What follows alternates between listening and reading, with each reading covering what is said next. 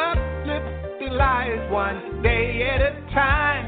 Kimmy Kim and Elations Radio. They're here to get your day going fine. Kimmy Kim and Elations Radio.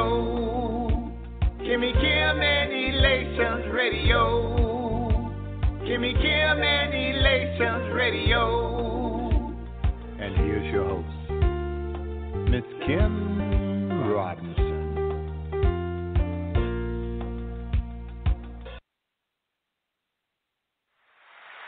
Come on, everybody, give God a praise in the temple. Tonight we have a prayer. You know you need a word from the Lord. Lift your hands in His atmosphere and say, Lord, speak to me. Come on, fellowship, help me say, Lord, give us a word. Give us a word.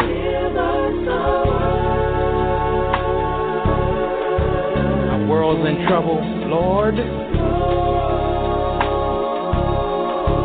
give us a word. Our families are in trouble. Lord, give us a word. We surrender ourselves unto you. We say all we need. Just one word.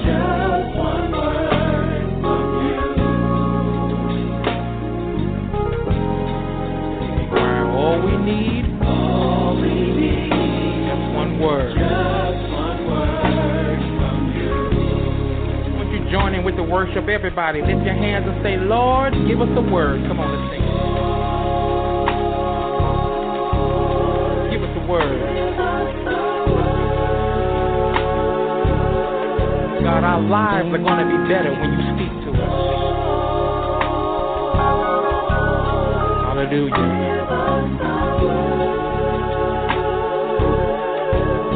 Children are coming home when you speak to us.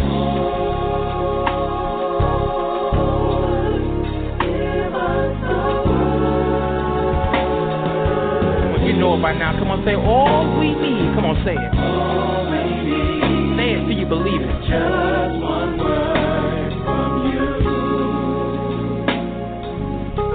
Come on, just lean on them and say all we need. All we need. Just one word. Just one word. What the Lord promised that you would. You promised you would heal our land. I mean, those things are getting better for you. Things are getting better for me. You promised you would heal our land. Somebody just wave back at me and say, I know that's right. I know that's right. You promised you would. You promised you would heal.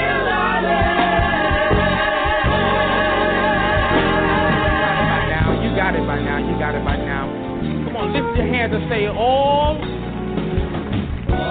we need. Just one word. Just one word from you. Grab your neighbor by the hand and say things are getting better. Things are getting better. Things are getting better because all we need. All we need. Just one word. Just one word. Come on, stand up on your feet. I need about 3 more people. Stand up on your feet and help me say you promised you would. You promised you would.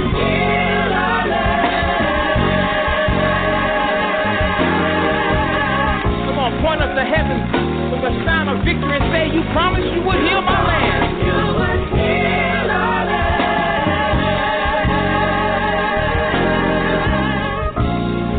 Somebody singing it like you really believe it. Come on, say you promised you would. You promised you would heal our land.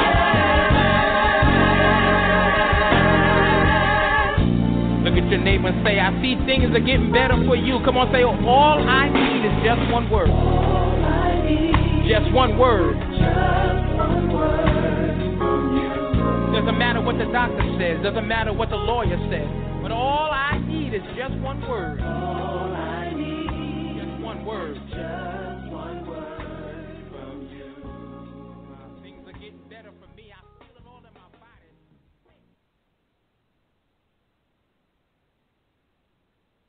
brothers and my sisters. Praise the Lord, my brothers and my sisters. I introduce to some and present to others the chief apostle of the volume of the book conference, Apostle Vincent L. Smith. Hey, Wilma.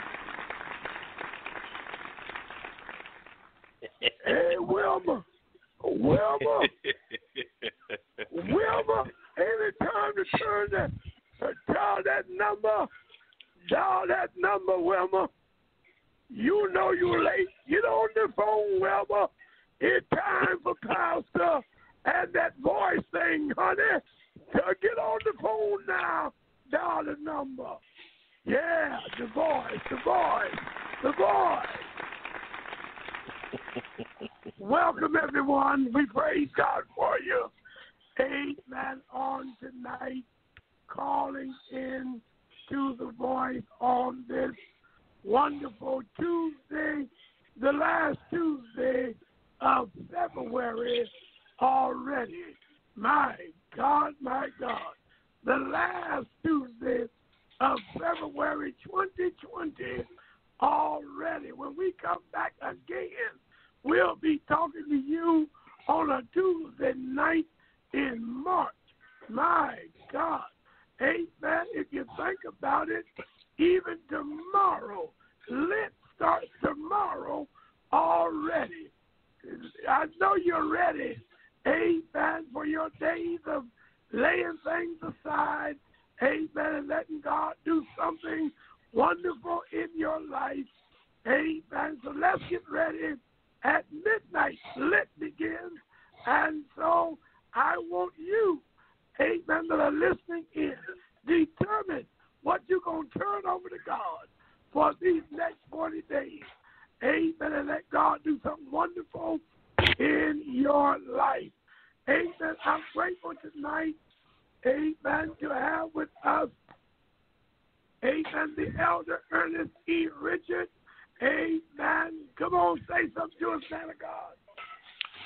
God bless you all who are listening to us by way of iHeartRadio, Spreaker Radio, by way of Spotify, by way of the Google app, as well as YouTube and wherever else you may be listening to us. Apostle, thank you for this opportunity to be part of this great broadcast. I appreciate it, sir, and we'll do our best not to let you down or not let God down.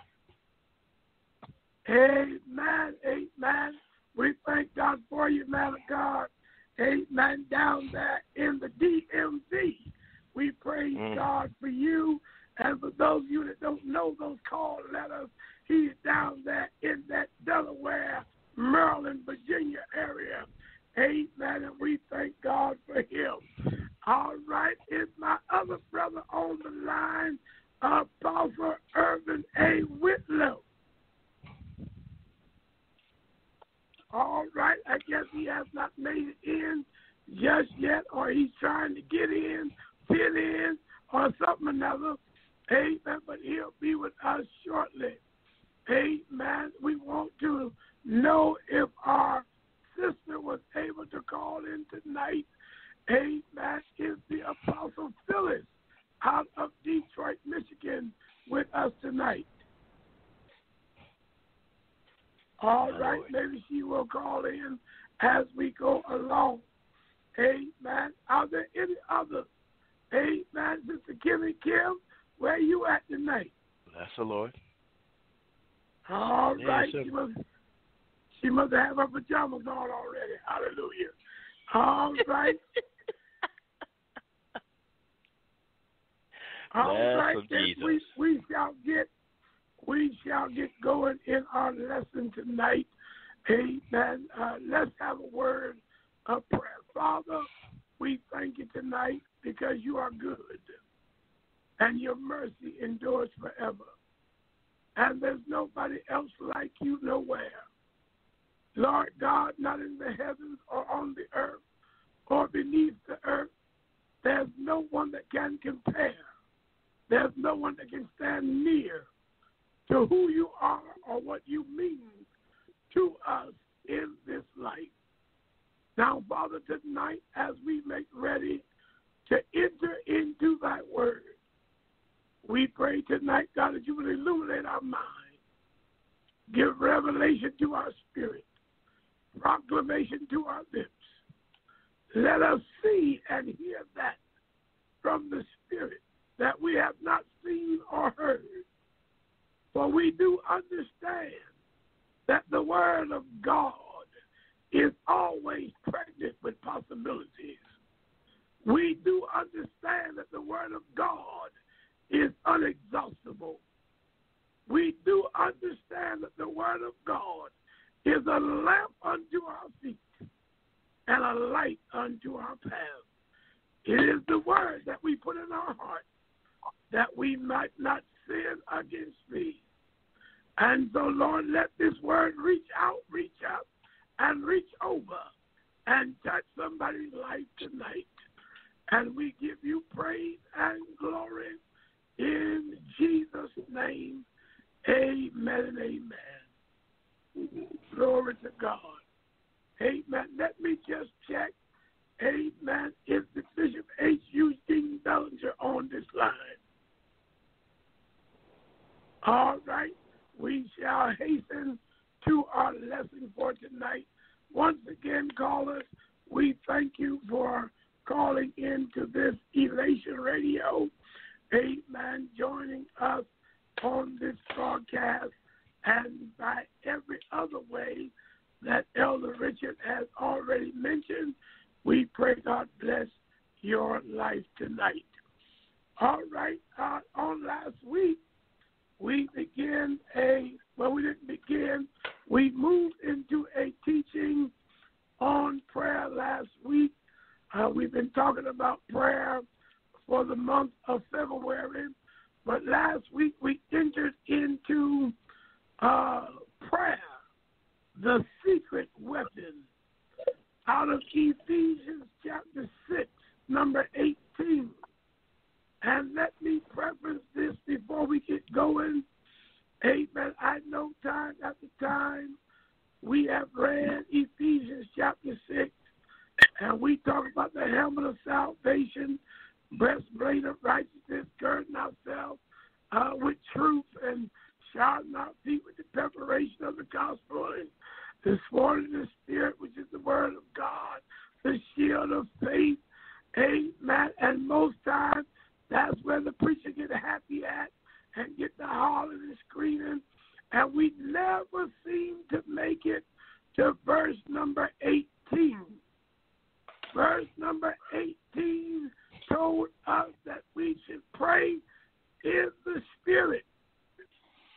And I want you to understand that verse number 18 takes us into a secret weapon, because verse number 18 is not a piece of armament or weaponry that can be seen, but it definitely can be used. And so tonight, amen, we're going to give you a quick overview, amen, of last week's lesson. We were blessed last week to have on the air with us Apostle Phyllis, a dear, dear friend of mine and my family, amen, for more than 50 years. She's been a friend of our family, amen, and she was on with us last week, and Lord knows she laid out some wonderful, wonderful nuggets, amen, about prayer. And Elder Richard is just going to give you a quick overview of our lesson last week so he can catch you up. And then we're going right back to Ephesians chapter 6, verse number 18, give you a little information, and then we're going to go further in our study. Somebody said, praise the Lord. All right, well, Apostle, and if you weren't there last week, you missed an awesome, and I do mean an awesome teaching that she did. One real quick highlight, I'm not going to get too far into it. She went into several scriptures. One that still stands out in my mind is found in Leviticus 6, chapter 6, verse 12, which simply says, the fire on the altar must be kept burning. It must not go out. And in relationship to prayer, being the secret weapon, she laid out the very fact that we must always have an opportunity and chance and make time to be in the presence of Almighty God.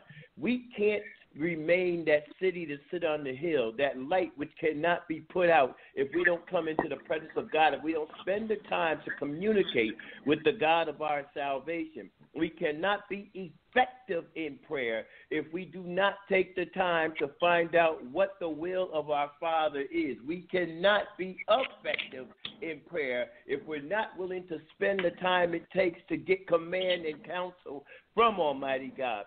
The woman of God just touched on so many different bases, and I encourage you to go to the Elation Magazine Facebook page as well as the Pastor's Corner to get the entirety of what she shared with us on last week. On this particular week, sir, with your permission, I'm going to read Ephesians chapter 6 and verse 18 in the hearing of the people, and I gather you'll be ready to go forward. Go ahead, sir. All right. Ephesians chapter 6, verse 18 simply says, and pray in the Spirit on all occasions, with all kinds of prayers and requests. With this in mind, be alert and always keep on praying for all the Lord's people. Amen. Amen. Amen. What version was that, sir? That was the NIV version. All right. Let's look at it at the CEV real quick, and then I'm going to start talking. All right. Let me pull up the CEV. Usually I have yes, I got it right here. The CEV says on verse 18, it says, don't get drunk on wine. Oh, wait, make sure we got the right one. That's Ephesians 5, not Ephesians 6. In a second. But don't get drunk on wine anyway. Did you have a sip before you got on tonight? Bless you, sir. Offer prayers and petitions in the Spirit. Of course, Apostle Whitlow has offer prayers and petitions in the Spirit all the time. Stay alert by hanging in there and praying for all believers. All right. We want you to understand tonight that this is part 2 of prayer, the secret weapon. Amen. As Elder Richard has already said, if you want part 1, go to Elation Radio, Pastor's Corner, amen, and listen at last week's MP3 recording, and it will bless your life. Amen. But tonight, it says in the King James Version, for those of you that are old schoolers, it said, praying always with all prayers and supplications. I want you to understand tonight, amen, when it comes to the armament, when it comes to the armor that we are to be dressed in at all times, because people of God, I want you to know we are still in warfare. I know we call this 2020 the year of the devil, the year of the overflow, the year of the miraculous, the year that God is going to do greater things than we've ever seen before. Amen. And I believe all of it, and I expect all of it to happen. But at the same time, don't get so carried away with looking for what God has already promised, because whatever he promised, he will do. But I want you to understand we are yet in warfare. Yes. We are yet in a battle, and our opponent is not going to give up just because we're expecting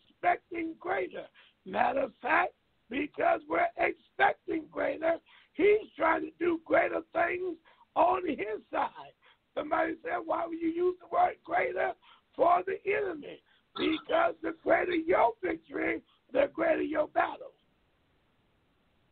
And I'm telling you, he's going to another level to try to come against us in this hour, and this will not be a teaching to magnify the enemy, because we got some stuff for him tonight. I want you to understand, amen, that the enemy goes to another playbook. When God starts talking about doing greater things for us and dropping things that we have never experienced before, believe me, the enemy goes to a different book. And he gets ready with a new game. But I don't care what book he got. All his books are no good for us. And I want you to know tonight that amongst all the weaponry that God has given us, all the armor that he has given us, tonight we will talk about one of the most powerful tools, one of the most powerful, amen, arsenals he has given us, amen, to fight against the enemy. Of course, we know first there is the sword of the Spirit, which is the Word of God. The Word of God is sharp, is powerful, is quicker than any two-edged sword. We will never negate the strength and power of the Word. But the next verse says, amen, that prayer should be added to the list. Amen. And a lot of times in teaching and in preaching, this verse has been left out of the armor, but it should be included. Any, amen, forgetting of it at all, it should be included every time, that we not forget as the people of God that prayer is also a weapon, but I have named it a secret weapon, and we're going to find out why tonight. First of all, let me say, prayer, amen, in itself has been defined as communication with God.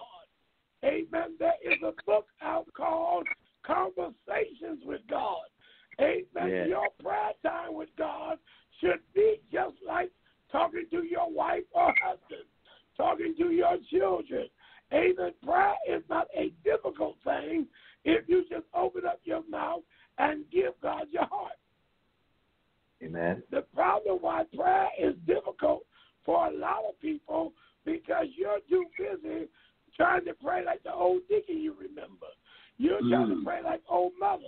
You're trying to pray like the pastor used to pray. God is not looking for any of that in your prayer time. He wants you to open up your mouth and begin to talk to him from your heart. Amen. And he will talk back to you.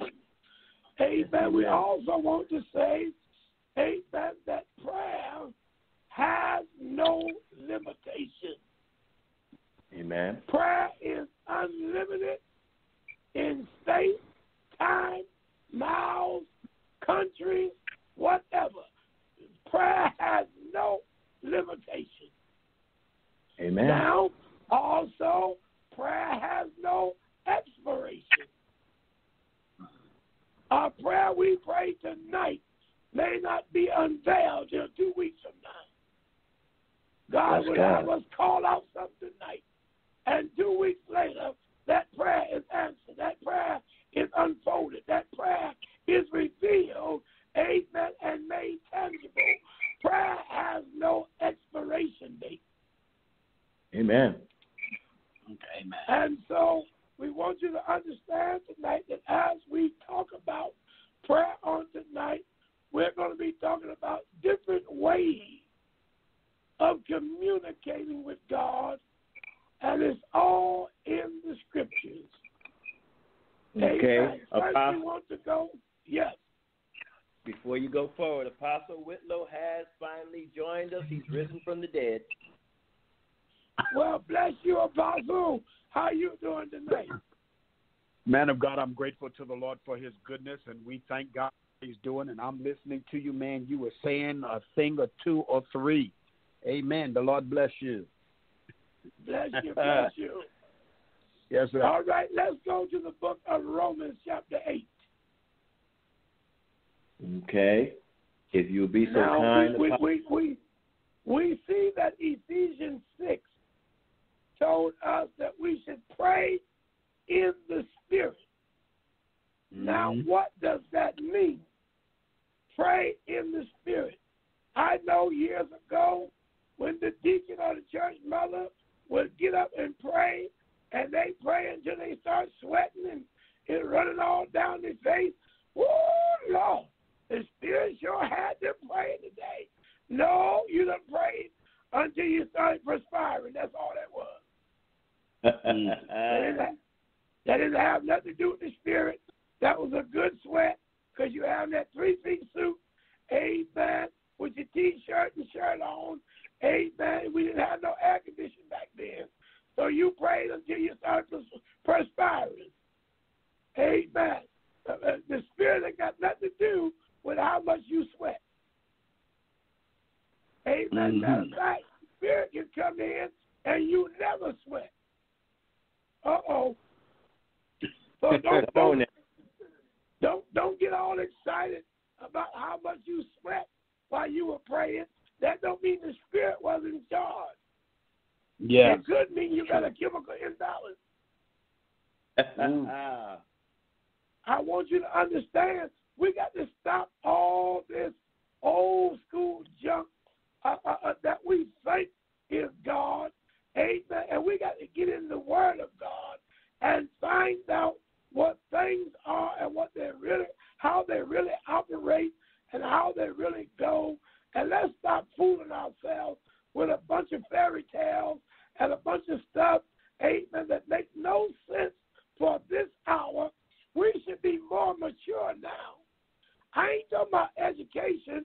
Education is wonderful, but I done met a whole lot of educated fools with excuse me. All right. When it comes to the Word of God, I done met a whole lot of educated fools. But I'm talking about we as people of God, we ought to know better. What they did back in the day was because it was the best they could do. Yes. We have no excuse now. We should know better. We can get in this Word and study. We can get in this Word and get in our computers and find out what a word really means and how something really operates. Amen. So let's look at some things tonight. Amen. 3 areas we're going to take you into tonight. And God knows we hope we can even deal with all 3 of these areas in one session tonight. The first thing we're going to look at tonight is intercession. Mm-hmm. Then the next thing we're going to look at is praying in an unknown tongue. Okay. Then the third thing we're going to look at tonight is groaning and moaning in the Spirit. All right. Okay. Now, in Romans chapter 8, I believe we want to start at about verse, I believe it's 25. Somebody please get that. Okay. Verse 25 from the King James Version, Romans chapter 8 says, "But if we hope for that we see not, then do we with patience wait for it." Verse 26, "Likewise the Spirit also helpeth our infirmities, for we know not what we should pray for as we ought, but the Spirit itself maketh intercession for us with groanings which All right, cannot..." hold it right there. Hold it right there. It said in that 26th verse that likewise the Spirit does what? Help us. It says, "Like the Spirit also helpeth our infirmities." The Spirit helps us in prayer. Yes. I don't know, I said earlier to Apostle Whitlow as we were sort of trying to prepare for tonight, I said, have you ever been in prayer, praying in English, praying with your vocabulary, praying with all the recordings of your mind, and then all of a sudden you run out of words? Didn't know where to go, didn't know where else to go in prayer, but you know you hadn't got the breakthrough yet. You know the thing that you had before God. You had not really hit it like you needed to hit it yet. Amen. Because you didn't feel no breakthrough. You didn't feel no answer coming. You knew you had said all you could say, and now you just down there saying, oh, Jesus, Lord, please do it. Oh, Lord, help me. Oh, Lord. Your vocabulary has ended, but the answer and the breakthrough still had not happened. All right. That's why the word tells us tonight, likewise, the Spirit helpeth our infirmity. Amen. Now, what is the infirmity? We're not talking about a sickness or a disease. You can be infirmed in your spirit trying to get a breakthrough, and the breakthrough is not happening. It causes a illness in the midst of your prayer time. My goodness. Because you need an answer, you need a breakthrough, you need God to come on and deal with this thing, but your own vocabulary is not getting it done. All right. But it says the Spirit, likewise, helping. That means at any time that you need the Spirit's help, because that ETH, that is not a one-time thing. Amen. It's not a one-time deal. No, it's helping, not. that ETH says that it can be a continuous thing. The Spirit is willing to continuously help you in your prayer time. Come on, somebody talk to us. Go ahead, Apostle Whitlow. I think you said it best, that the Holy Spirit is willing to help you on a continual basis. Holy Spirit doesn't come in, do a one-time job and say, okay, I did my part, now I'm gone. That's not how the Holy Spirit works. The Holy Spirit is continuously, constantly, consistently there to help you, because as long as you are in this flesh, you will have a weakness. That weakness says you do not have the stamina needed to do it on your own. So therefore, the Holy Spirit says, let me step in here and fix your shortcomings. Let me come in here and hook you up because you got some hang-ups. That's just it. The Holy Spirit is interceding, helping you so that your prayer gets where it needs to get and brings you the results you seek. Amen, man. Amen. Amen. All right. Elder, you want to say something? Yes, I'm just going to throw in there. I like what you both said, and there's no better way to say it than the way you've already said it. You know, the Spirit comes and helps us in those moments of weakness when we're not sure what it is we're trying to say. And I'm going to use something that's it's something of an analogy, but I think you'll get the gist of it.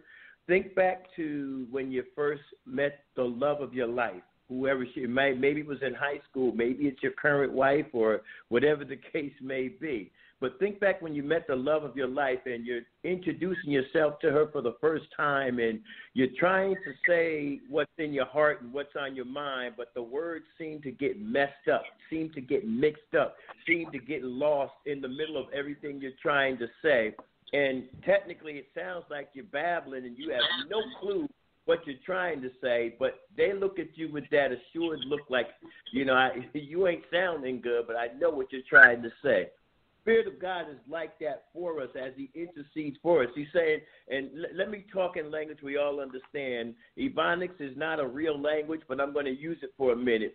If I could be the Holy Spirit, which I could never be, it would sound something like this. Lord have mercy. This boy's sitting here trying to tell you, God, that he's hurt and he ain't feeling that good, and he just wants you to know that he needs your help. And then God says, yeah, I got him. Don't worry, Holy Spirit. Just let him keep on going. But you know what? I like the very fact that he's actually searching our heart. He already knows what it is we're trying to say, and he's our translator. He's like if we were in a foreign country and we need a translator to communicate with the people with whom we're trying to talk to. The Holy Spirit is a go-between to translate our heartfelt condition to the Father. I think that's the case. I'm going to pass it on over. No. Lord Jesus. Listen. So it says, likewise the Spirit helpeth our infirmities. Then it goes on to say, for we know not what to pray for as we ought. Wait a minute. When I got down to pray, I knew what I was praying for. Mm-hmm. Or did I? No. You thought you did. Well, that's so something. what does the text say? Exactly. We know not what to pray for as we ought. What is the text really saying? I'll give my perspective, and before I do that, those of you that wish to join the conversation, 646-564-9842, you can call in and give us your perspective on what you think the scripture might be saying, 646-564-9842. For me personally, it's saying when my will may not be lining up with God's will at the time I'm praying, I may have a personal agenda that I'm coming to the throne of grace for, and in that personal agenda, it might be me, us, four, and no more, and God wants me to go above and beyond the four and no more. God wants me to pray for those. He wants me to pray for those who are in authority. He wants me to pray for those who might think they're my enemy or even my frenemy. God wants me to pray according to his will. That's what it says to me. I want to jump in there for a moment, but I believe we have another caller on with us as well. Amen. So we don't want to miss that. But I want to go a little bit further than that with what you're saying, man of God. Mm-hmm. I believe that one of the things that this text is relating to is the mindset of man, because it says we don't know what to pray for as we ought. In other words, we are constantly asking for things that have no value or have no importance to our walk in our life in God. Calling on the name of the Lord and saying, Lord, I need a raise. Calling on the Lord, Lord, I need a car. Calling on the Lord, I need a house.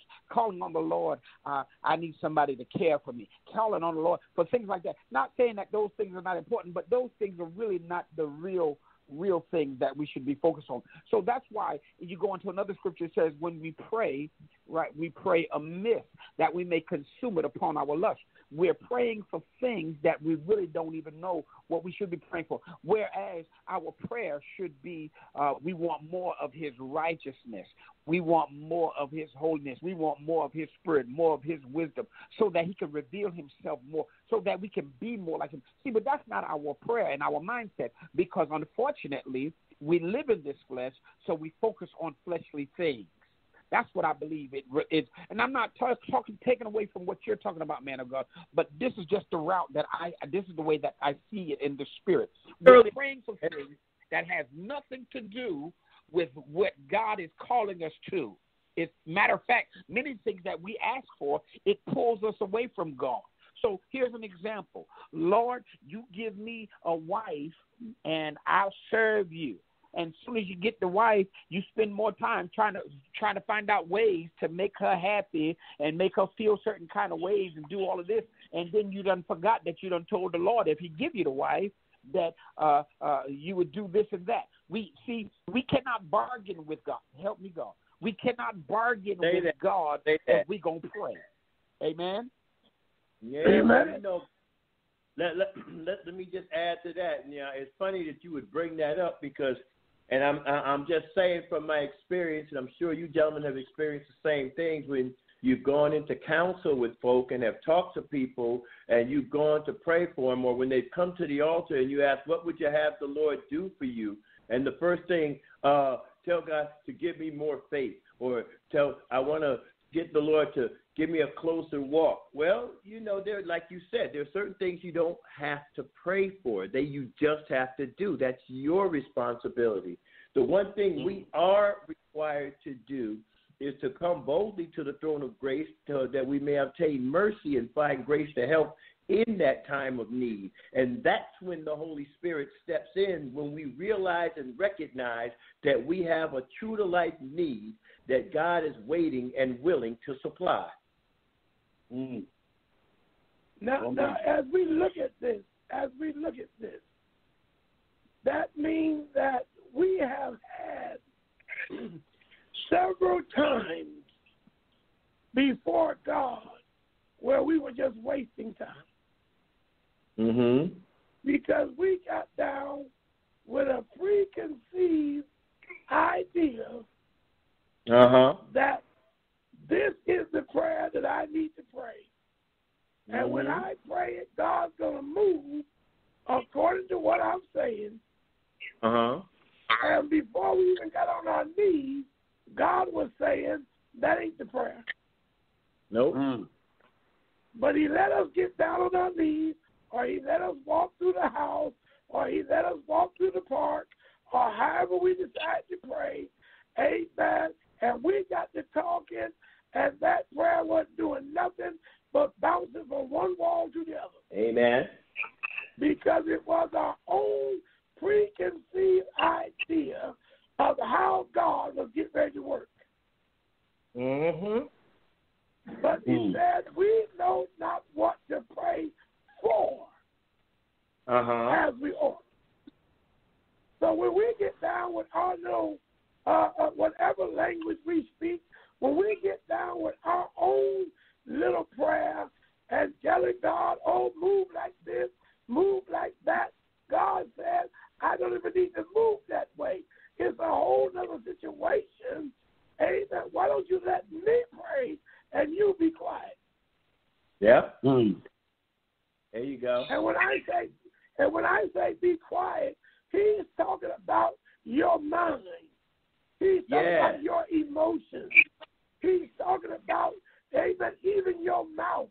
Sometimes we just need to lay before God until he starts talking. All right. Sometimes we got so much junk in the way, it's almost hard for the Spirit to take over. So he said, we don't know what to pray for as we ought. He said, but the Spirit will do what? Make intercession for us. That means there is a mechanism inside of us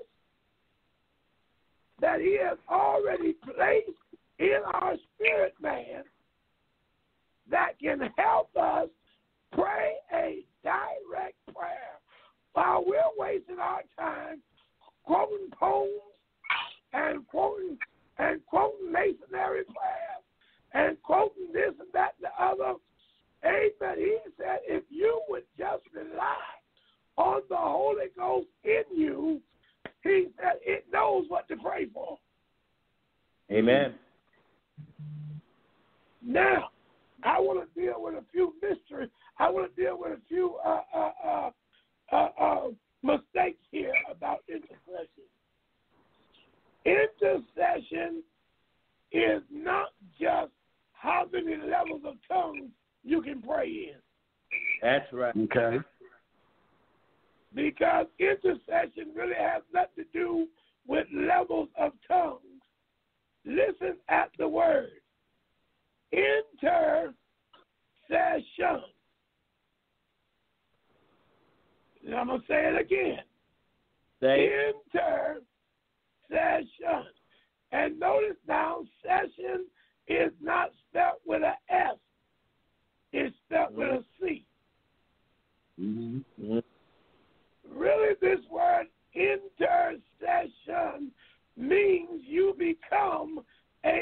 the person, situation, or thing at that moment of prayer. Amen. You enter into a that is not you. Amen. We like to call it standing proxy. All right. Yeah. Right. But in the Holy Ghost, as the Holy Ghost prays, amen, we stand proxy in the Spirit, and the Spirit begins to speak out of your being, out of your spirit man, out of your well. It begins to speak for the situation. All right. And you become the person or situation while you pray in the Spirit. Come on, talk to me, Apostle. Well, I think you're saying it so eloquently that there's really nothing that can be added. It's just that simple. There's nothing to be confused. It is as clear as it can be, and it's a matter of people just have to want it. It's just that simple. Amen? Well, wait a minute now, and maybe it's not that simple, because people talk about, I was in intercession, and I saw 4 stars, and a light shined through my window. What does that have to do with intercession? Well, if we be truthful, and I mean no harm, but you do know that we have some people who operate through intellectualism and have no revelation. And that is an issue, because people think, well, if I'm intellectual because I read a natural definition, then this must be what it is. But when we rely on the Lord shows us things that helps us to better understand. So that's why I said you really made it clear. Intercession is, watch this, intercession is really about what you said, standing proxy, or better yet, becoming that particular individual that you want God to do something for. You're standing in for that person so that God will do it. And so there is really not a lot for someone to miss this, unless they unfortunately suffer from being illiterate and have no kind of understanding in any capacity. Because when you understand intercession, what you're doing, if you will, I like to always say intercession is always for those who believe in interception. In other words, I'm getting in the way of this on your behalf so that what God needs to do can be done. Watch this. The Bible tells us in Revelation 1, and I want to say, I guess it's about maybe 6 or 16. It says that we are kings and priests. We've been made kings and priests unto our God. Here's what we have to understand about the particular text. What it's relating to is kings relate to lions, priests relate to lambs. Lambs are always for sacrifice. So, which means that if we're going to be intercessors, we're going to have to become the sacrifice, point blank, period. Matter of fact, because we've been made priests unto our God. You cannot possibly be a priest unless you are willing to be a sacrifice for others unto our God. That's why priests, they minister to God. And so in our ministering to God, we become a sacrifice for other folk, that other folk don't have to go through the same thing. Amen?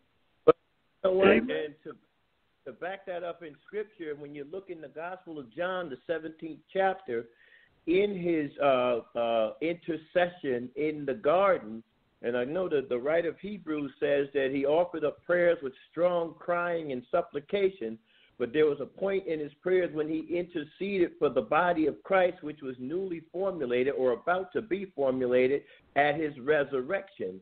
And one of his main prayers was that they would be one as he, Jesus, and the Father were one. So when you're talking about that intercessor being an interceptor, we have to go before the Father on behalf of other people to intercept whatever it is they may be going through. Maybe they're dealing with sickness. Maybe they're dealing with some type of financial situation. And here on the face of this earth, in our physicalness or in our human form, we have certain things we have to deal with. And some of it is overwhelming to others of us. I shared something with Apostle Smith earlier this afternoon, and I'll talk to you guys about it off the air. There's some intercession that has to be done because there are spirits out there that are attacking our young people, causing them to want to have suicidal spirits and attacking some of our young adults who are, living in the free sex age or trying to relive the free sex world, and even our older adults. Dementia is an attack of a spirit. They call it a disease, but that's a spiritual attack, and we have to intercede on behalf of these people. Proverbs even teaches us to open our mouth for the dumb and those who are not able to fight for their own cause. This is our responsibility when we talk about intercession. Wow. I like what you said, Apostle Whitlow, that actually we are the stand-in for that person or for that situation. We become the stand-in. We don't realize that's why I know a lot of people don't know what they're talking about when they're talking about I'm an intercessor. Just because you pray at the beginning of service don't make you an intercessor. Amen. That's right. You might be a good prayer warrior and can really, amen, stir up the atmosphere. Amen. You might be a person that makes tremendous power available, but that don't make you an intercessor. It makes you a prayer warrior that you can pray until the heavens respond. Amen. And the atmosphere is conducive for the work of God. But when we start talking about intercession, we're actually, just to take it a step further or a word further, we're talking about an act of warfare. That's really what intercession is. It is an act of warfare. And I know watching spy movies and all that kind of stuff, we know at times in a spy movie, they will trade off one spy for another because it's of a greater collateral. And this is what happens in intercession. Amen. You walk in the spirit.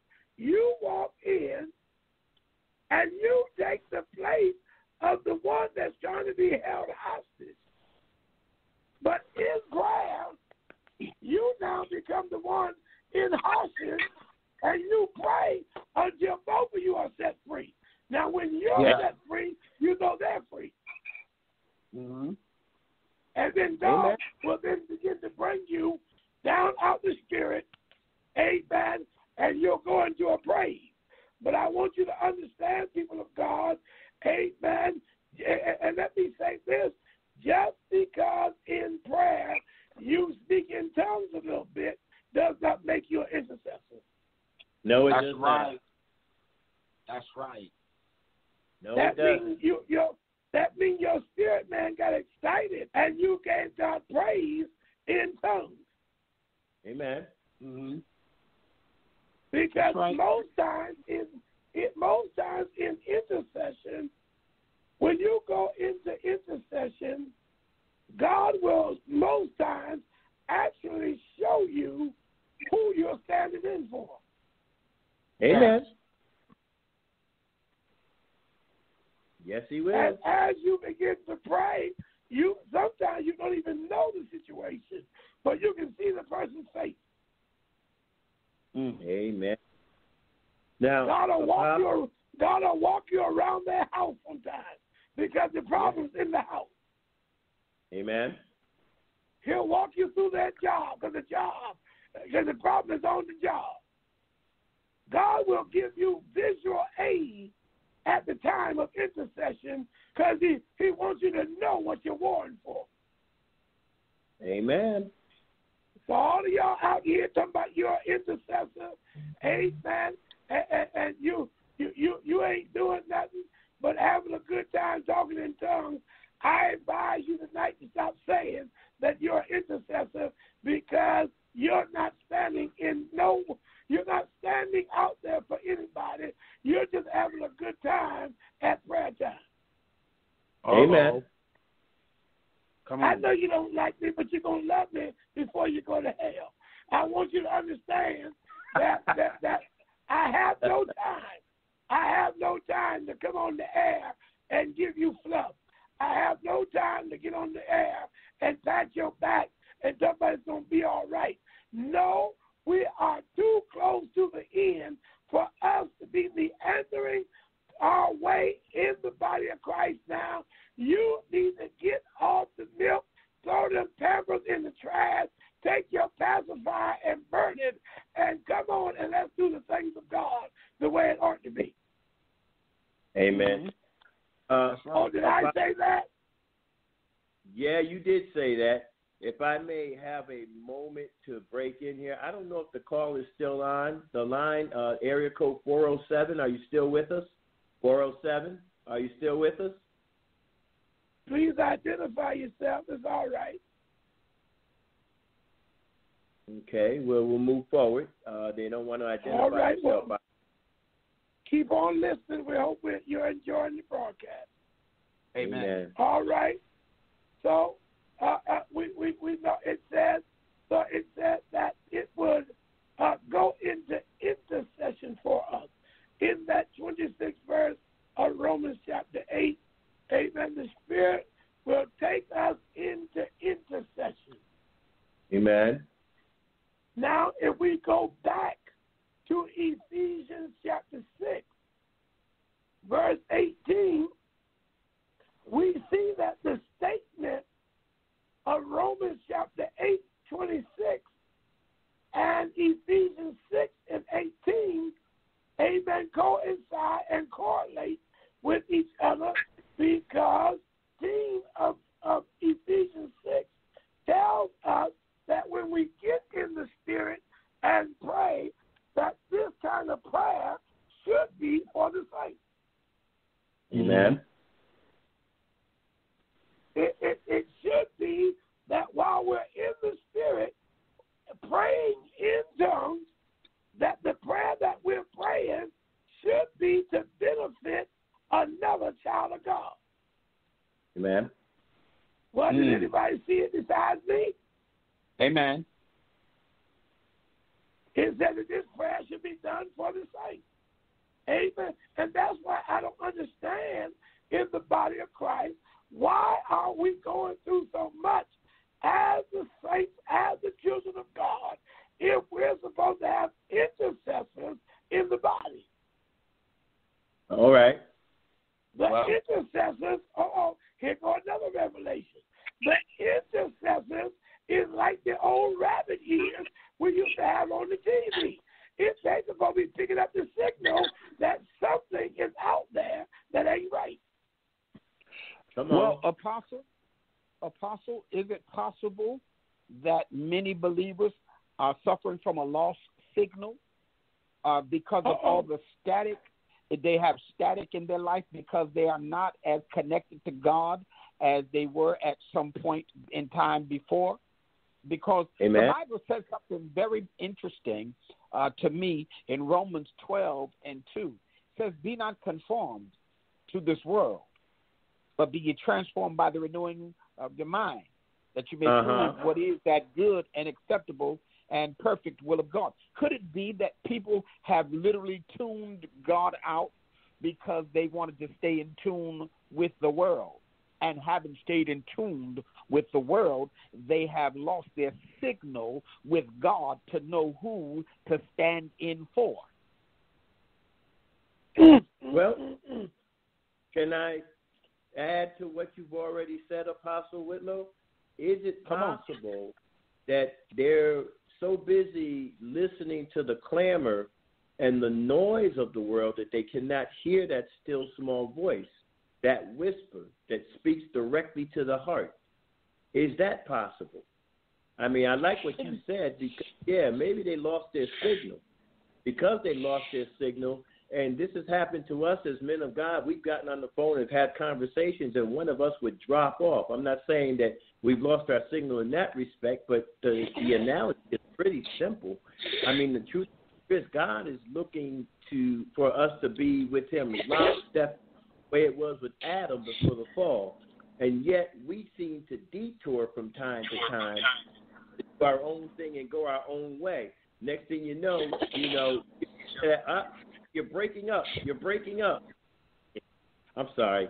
I don't mean to be funny, but the truth of the matter is that's what it seems like sometimes for a lot of us. And what we thought God said go left, and we thought God said go west. You can go left, but God said go left, and you thought you heard go west, so you went west instead of left. Well, but let me take that to another place also. Mm-hmm. Because here's a major problem that's been in the body for a little while, and we really don't seem to deal with it enough. People get an anointing in their life, and then you can't tell them nothing. Oh, You didn't just say that. Yes, he did. Then you can't tell them nothing. They forgot that they got the intercession anointing by coming to prayer. But now I got this anointing.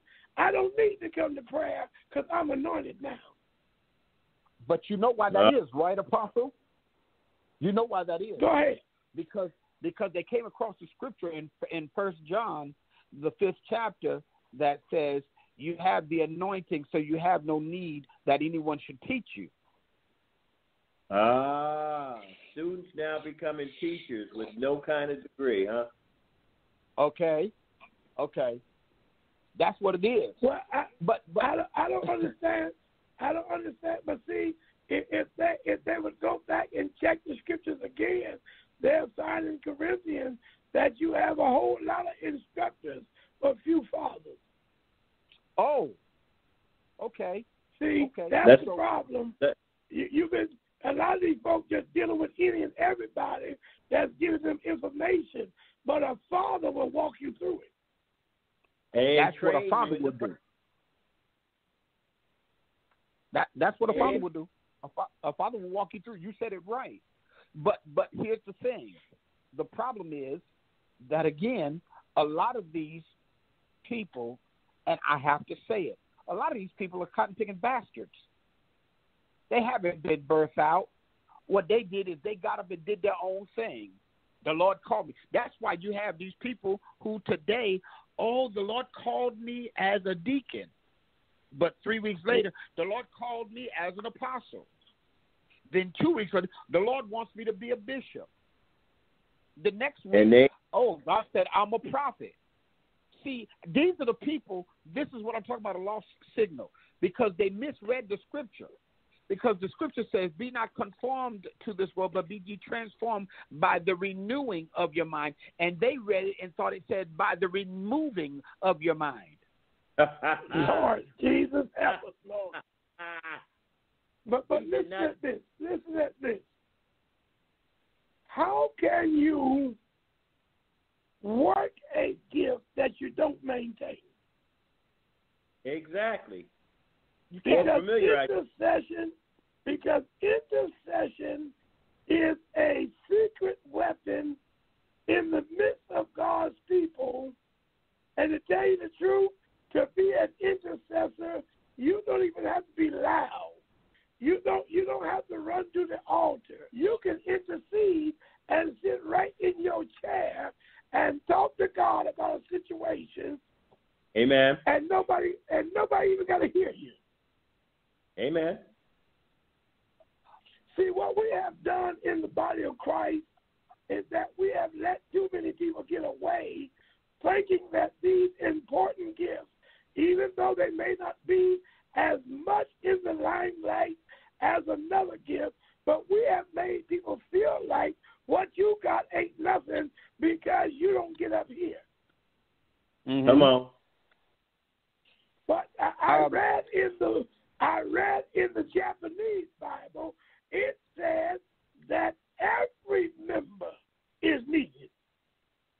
Amen.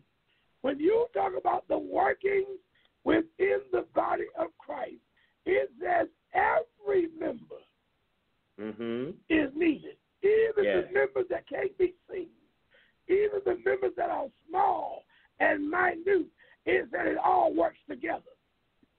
Amen. So just as much as we have the fivefold of Ephesians 4, we need the intercessor, we need the prayer warrior, we need the armor bearer. We have all pieces work together. Amen. And if we would stop trying to make like this gift here is greater than that one, and this one is greater than the other one, and you ain't nothing but a little peon over there. Now go somewhere and sit down. Well, tell you the truth, we all could be peons. Hallelujah. Okay. I agree. If you're not careful, because the real truth of the matter is, without Christ, I am nothing. That is the truth. That's the bottom line. And you know what? I like how. Go ahead, sir. Go ahead. I was going to say, I like how Paul said, even to the Galatians, in Galatians 2:20, I am crucified with Christ. Therefore I live. Yet it is not I, but it's Christ who lives in me. When we become God inside minded and Christ centered, when it comes time for intercession, we won't have time to stick our little bird chest out because it ain't nothing we're doing that's so great. That's a requirement. Right there in Ephesians 6:18, praying with all manner of prayer and supplication for all saints. That's a requirement. That is not, this ain't a take it or leave it situation. We are in a warfare, as you said earlier in the show. We are in warfare. The enemy don't play fair. The devil cheats. Do you think he's going to sit there and knock on your door? Excuse me, Apostle Vincent Smith, this is the devil knocking. I just want you to know I'll be messing with you today. He ain't doing nothing like that. Right. That's not going to happen. He's coming after you. He does his job. He comes to kill, to steal, and to destroy.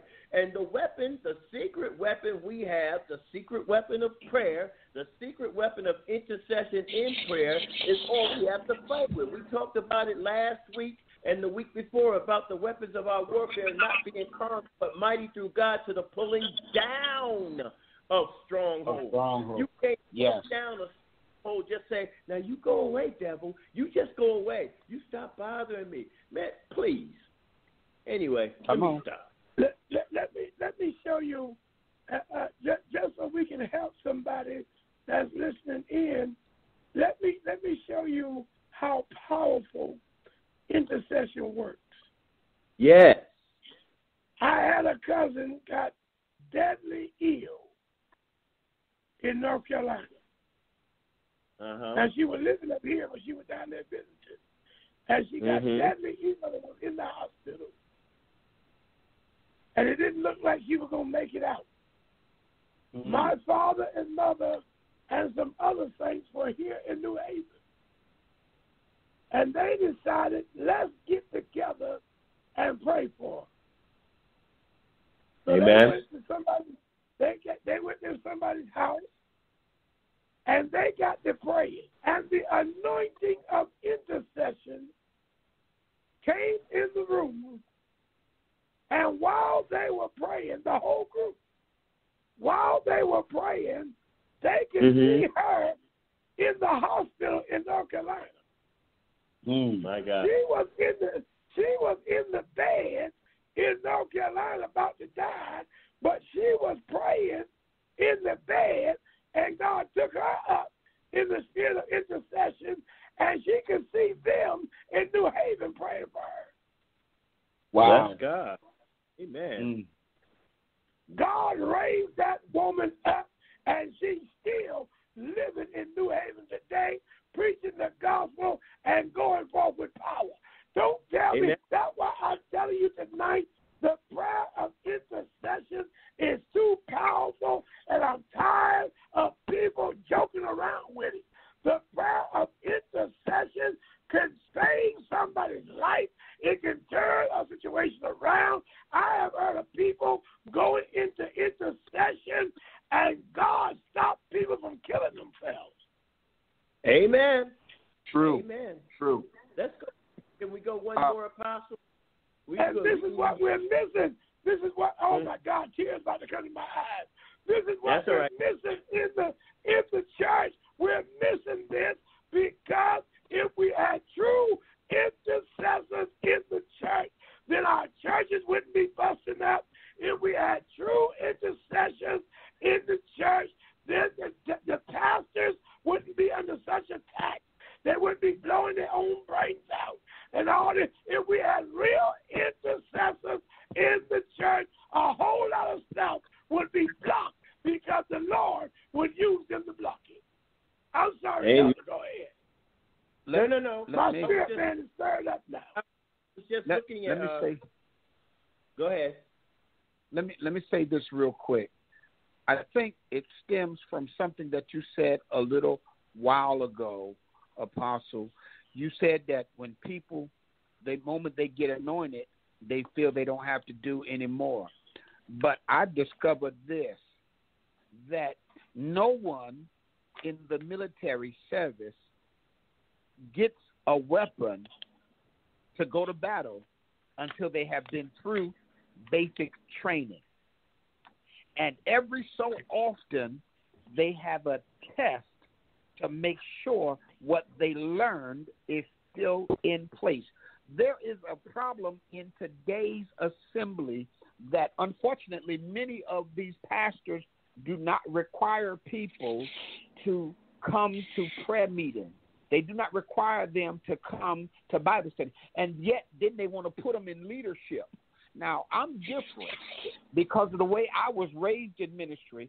We could read it. We had nothing to say about anything when we were not a part of the leadership meeting, or we weren't a part of Sunday school or Bible study or prayer meeting.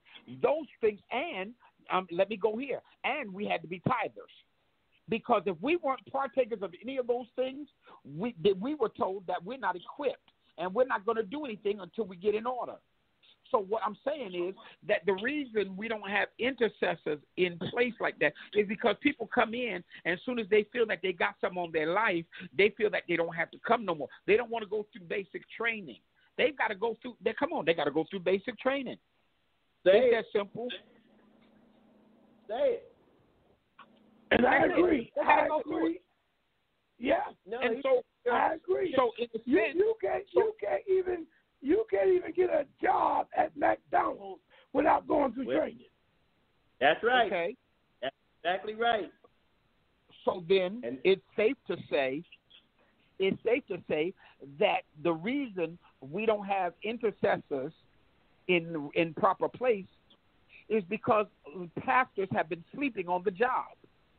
Because watch this. There is nowhere in Scripture, and if y'all get mad at me, y'all get mad at me. But there is nowhere in Scripture that Bible tells us we're supposed to get members in the church. The Bible tells us that we are to make disciples of all nations. That's the word. Right. That's what the Bible says. It says, go therefore and make disciples of all nations, baptizing them in the name of the Father, the Son, and the Holy Ghost, teaching them to observe all things whatsoever I have commanded you, along with you, even always, even until the end of the age. So what God is saying is what I require of you is to go out and teach them the right thing so that they'll do the right thing and we will see the right thing. But we're not seeing the right thing because people are not being taught the right thing, so that's why they're not doing the right thing. Well, let me back up a little bit. Let me back up just a little bit. See, you mentioned something where you have leaders who require you to show up to Bible study. You have leaders who require you to show up for prayer service. You have leaders who require you to tithe, and you have situations where the leaders aren't doing what they're requiring you to do. It's as if they're saying, do as I say do and not as I do. In order for you to be effective, you have to set the example. There's a difference between a boss who cracks a whip and a servant leader who gets in the trenches and pulls with the people. Big difference. Mm-hmm. Come on. And let me also say to you that I think one of the biggest problems is when a leader knows that there are anointed persons within their congregation and been scared to let them go forth. Mm. They're afraid to let them go forth. You're right. Yeah, they get afraid to let them go forth, and instead of letting them go forth, they rather sit on them than let them bless the church and take it to another level. Mm. Well, we selfishness is not a virtue. We all know that. So there's a lot that goes in to why certain facets of the work of God is not being done. But I want us to understand tonight that are listening in, everything that you hear, we are not against the church. We're just tired of the way things are happening. Yeah. Amen. Because we need every piece of artillery that we can get in the church at this hour. We need everything that God intends the church to operate with. Amen. For us to go ahead and operate with it. Amen. It's just like one time my brother called himself gonna make us a homemade cake, and he got to making the thing, and then he looked around, he realized he didn't have no vanilla extract, and then he kept making the thing, he realized he didn't have this, he didn't have that, and so he just took what he had, because it was too late. He had already started putting it together. He took what he had, threw it in the oven. When it came out looking like a pancake. And so we had no better sense. We a bunch of crazy kids. We took it and cut it up, put some syrup on it, and went to town. But what I'm saying is there are some missing ingredients in our churches nowadays, and that's why we ain't having nothing but flat service. Yeah. There's no real move of God. There's no presence of God. There's no flow of God. All there is a service. My God.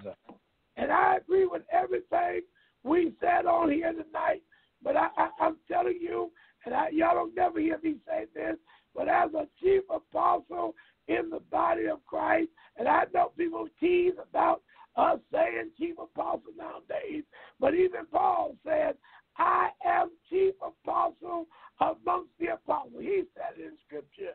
I say as a chief, amen, over that God has given me to work with, I am sick and tired of just gathering and not seeing what God has put in the body be in full manifestation when we come together. Amen. Yes. And we need to get flesh. We need to get flesh and ego out the way. Amen. And this is why tonight we're talking about intercession. We're getting ready to start talking about praying in an unknown tongue. Amen. Because these are some of the components that will make us go to another level in our ministry if we would let it go in our ministry. Amen. And I also agree with Apostle Whitlow in his statement. If we would get to teaching and training folks how to flow, how to move, how to operate, amen, and let's stop being scared. There's no such thing, amen, as the Baptist church, the Methodist church, amen, the Church of God in Christ, the church by the way, over the way, that knew the way, came back to the way, left the way, found the way again. There's no such church. There ain't but one church. And Jesus said, upon this rock, I will build my church. Oh, okay. And the gates of hell shall not prevail against it. That's right. There ain't but one church. And in that one church, he has gifted the church. He said, what is it? but that he ascended, then descended, and ascended again, and then gave gifts unto men. That's it. And he gave some. And it's not just stated in Ephesians 4. It's in the book of Psalms before there were ever a book of Ephesians. That's exactly right. So the gifts were always meant to be in the church.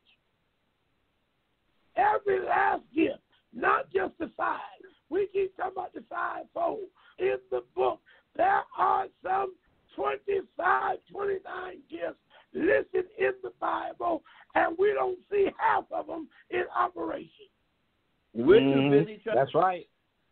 Apostle, we're too busy trying to smother them. There are denominations, and like you said, there's only one church, but there are denominations that are trying to say that the apostles' era has come and gone, left with Paul and Peter and the gang, when the truth of the matter is they were the ones who opened up the book of Acts. So if the apostles' ministry is gone, that means the book of Acts is finished. As far as I can tell, it's still going on, still here, unless the rapture happened while I was asleep last night. Well, you know what I say to that foolishness, and it is foolishness, and I don't have time to teach that tonight, but maybe I'll get into it at a later time. If all the apostles are dead, then what are we going to do with Tyrannus, who had the school of apostles right in the Bible? Well, what are we going to do? What are we going to do with Paul?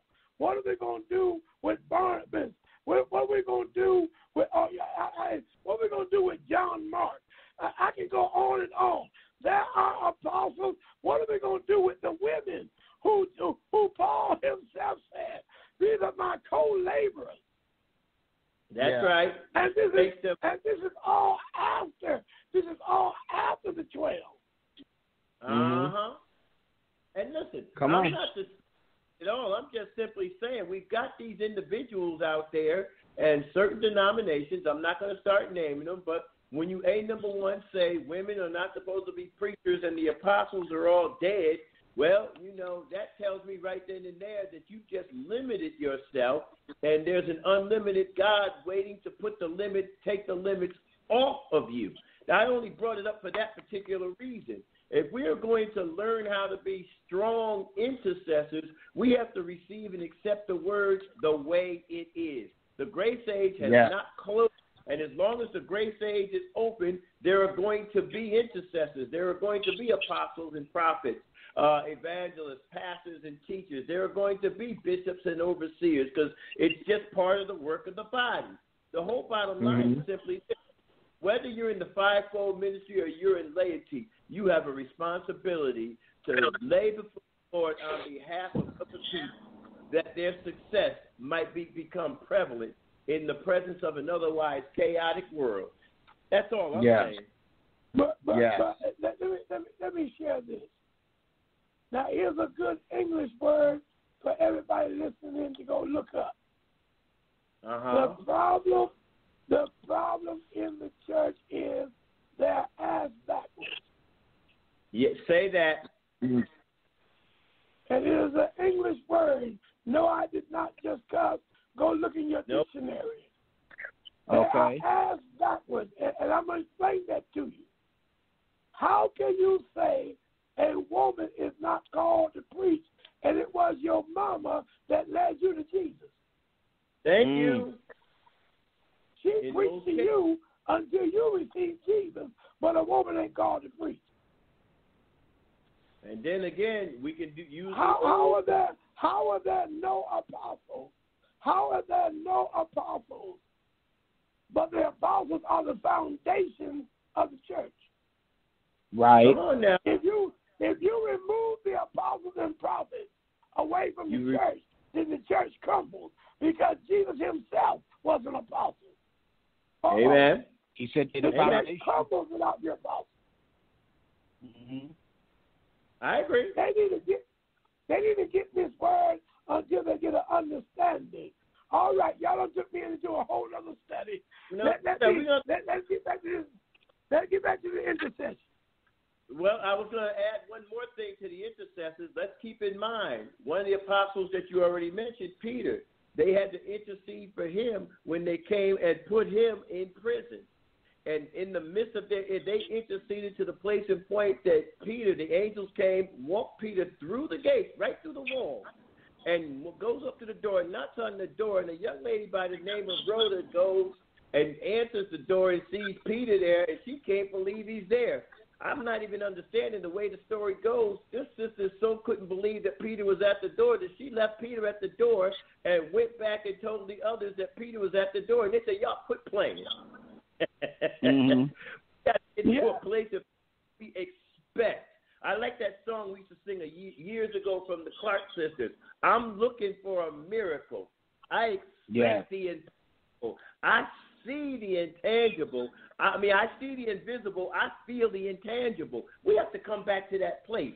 Intercessory prayer takes you to a place that your natural mind can't understand. Neither can the ears, can your eyes believe, even in seeing it. We got to come back to that place. And it all starts, like you said, it's based in faith. Faith in the word of God, faith in the will of God, faith in the way of God, trusting God for everything that we have need of, and allowing the Holy Spirit to proceed on our behalf, that when we are not able to really, from our naturalness, comprehend what it is we're praying about, the Holy Spirit takes us to the beyond to get out what we're trying to bring forth. Mm. Now watch this. Here's another place I want to go with intercession, and then we must get into praying in an unknown tongue. It said in the scriptures, in the epistles, it says that Jesus makes intercession for us. Mm-hmm. Now watch this now. Important and how powerful that intercession is, that Jesus himself is an intercessor. That's right. And we can prove that through Scripture, because he said to Peter, Satan desired to have you, that he might sift you like wheat. He said, but Peter, I prayed for you. Pray for you. That's what he said. That your faith fail not. He said, Peter, I got in between you and what Satan was trying to do. He said, and I pray that you stay faithful. Amen. Wow. And God is he is so concerned about us until he's interceding for us. Mm-hmm. Yes, that's right. And this is why I say tonight, my heart, I'm telling you, my heart is heavy. I feel like just crying and really just going into this thing in a short enough way. Amen. But I'm trying to hang in with the discussion. But I want y'all to understand that tonight, this ministry, and that's what I'm calling it, this ministry called intercession is so important, and we need to get it back in our churches, in our places of worship, and even in our private lives.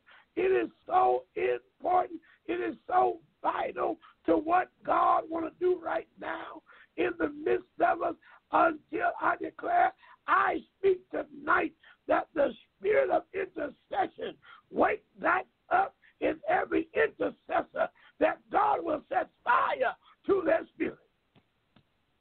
Lord, y'all tell me to calm my black self down. Lord have mercy.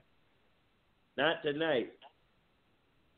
Now let's look at this praying in an unknown tongue. Amen. Find that scripture for us while I talk a little bit. Praying in an unknown tongue. Now let's remember now we said intercession was when the spirit man takes over in your prayer time and becomes another situation. You become another situation in prayer. You stand in for that person's situation, condition, or whatever it may be, and God will send the breakthrough through you for that person. But then there's another level of prayer that talks about when we pray in an unknown tongue. Anybody have it? I believe it's 1 Corinthians chapter 14, somewhere in there. Yeah, 14:14. All right. Read it. It says, "For if I pray in an unknown tongue, my spirit by the Holy Spirit within me prays, but my mind is unproductive. It bears no fruit and helps nobody." That's Hold right. it right there. Hold it right there. Now, we see already through the scripture that intercession and praying in unknown tongues are two distinct ministries. Mm-hmm. They are not one in the self-same. Intercession, you stand in for somebody. Praying in an unknown tongue, the Bible says your spirit man has taken total control and has gone to a place beyond your vocabulary and your understanding, and your whole total being is unfruitful. The spirit man has gone on a journey. Mm-hmm. In an unknown tongue, is still speaking in a language, but it is not one of the languages, amen, that come when you get the Holy Ghost. It's not one of the languages, amen, from intercession. Unknown tongue says you leave out of your natural realm and you go straight in the spirit to a place that is unknown to your mind, to your body, to your surroundings. You tap into heaven in a way, amen, that nothing earthly can tap in. And I got good news for you. When you pray in an unknown tongue, Satan is dumb too. That's exactly right. He has no clue. That's it. He has no clue. I need you to know tonight these are the secret weapons that we are missing in the body, and we need these kind of prayers to wake that up. Amen. You can pick up all kind of books. Smith Wigglesworth, Kenneth Hagin, amen, and the list goes on and on. They had prayer. They had people of prayer back in their day. That's why they were able to do miracles. That's why great things happened in their ministry. They had prayer people in their ministry, intercessors, those that prayed in unknown tongues. Mm-hmm. Even Jakes and Noel Jones today. Huh? Even T.D. Jakes, Noel Jones, and people of that caliber have intercessors today. You better believe it. They're not doing great things until they got a good name. Somebody got to pray them first. You're talking right. Amen. So when we pray, it's that when we pray in an unknown tongue, I like the way the King James put it.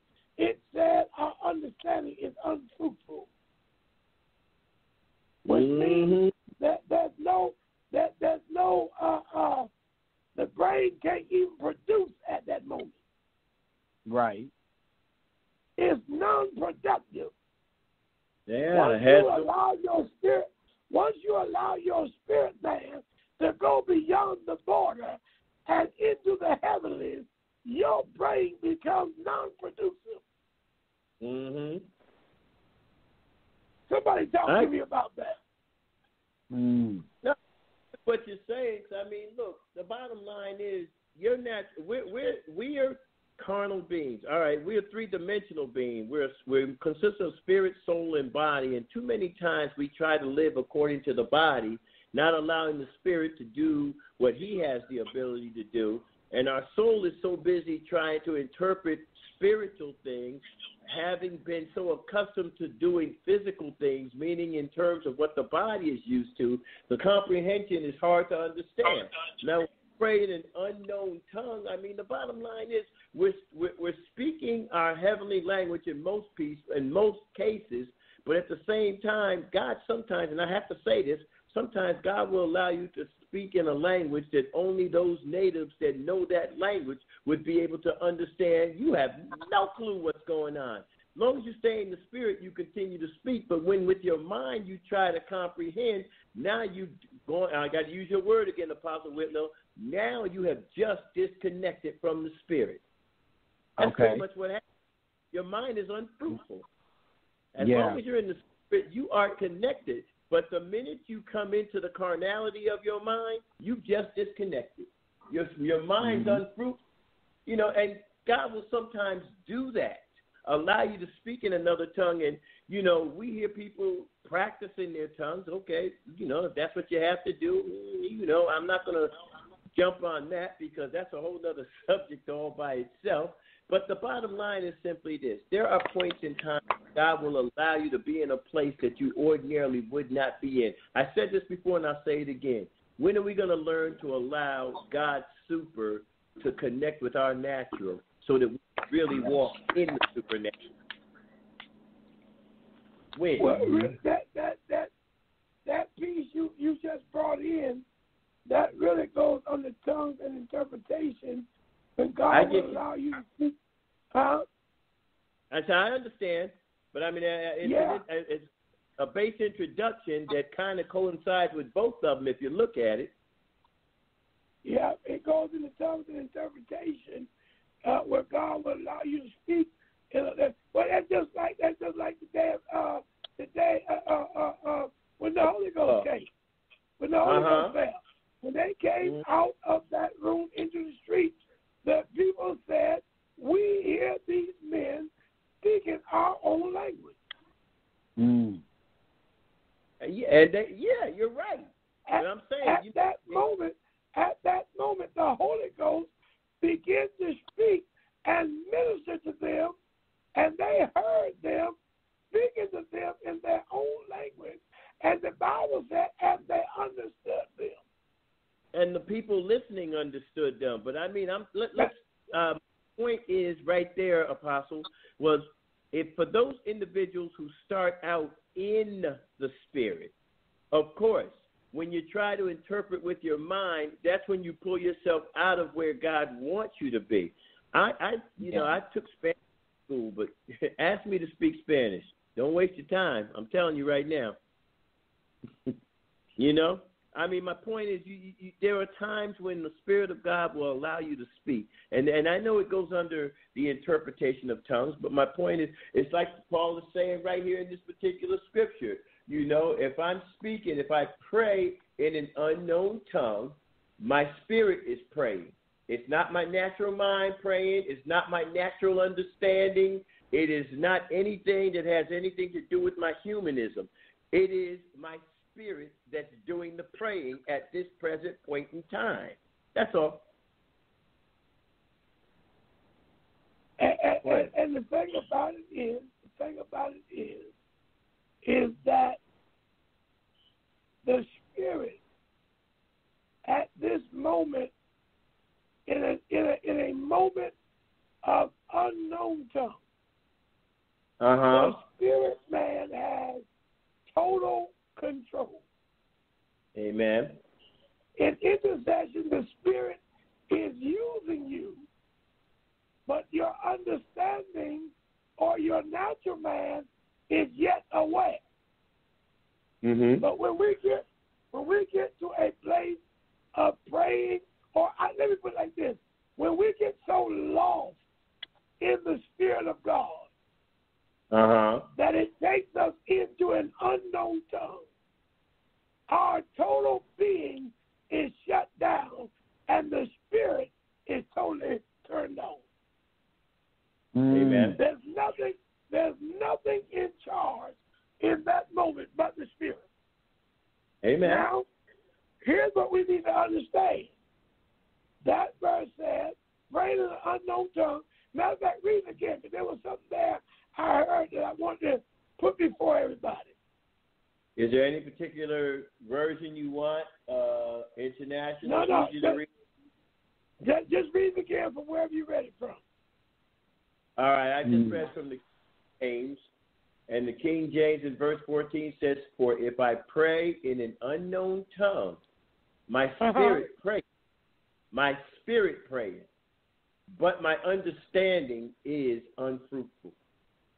Okay, if I'm praying in an unknown tongue, that is my spirit. That means, amen, a lot of times when we go into an unknown tongue, you haven't even, you yourself haven't even said nothing. Amen. There are times where your own speech don't even get a chance to say nothing. The Spirit just grab you and go to talking. Mm-hmm. I don't know if y'all ever had the experience of waking up in the morning and you already speaking in tongues. I have woken up I've awakened many mornings, and the Spirit was already praying in a heavenly language, and there was nothing I could do, amen, but get with it, because the Spirit was already gone. And whatever the Spirit was dealing with, I had to succumb to it. I had to humble myself to it, because whatever the Spirit was doing was beyond me, because the Spirit was already praying when I woke up. Amen. I'm talking about when the physical me woke up, the Spirit was already praying.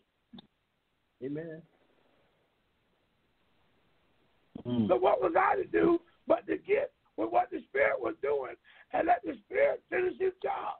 My spirit man was praying, and let me tell you something. When your spirit man get to praying, let it do what it's doing, because it's doing it for your benefit.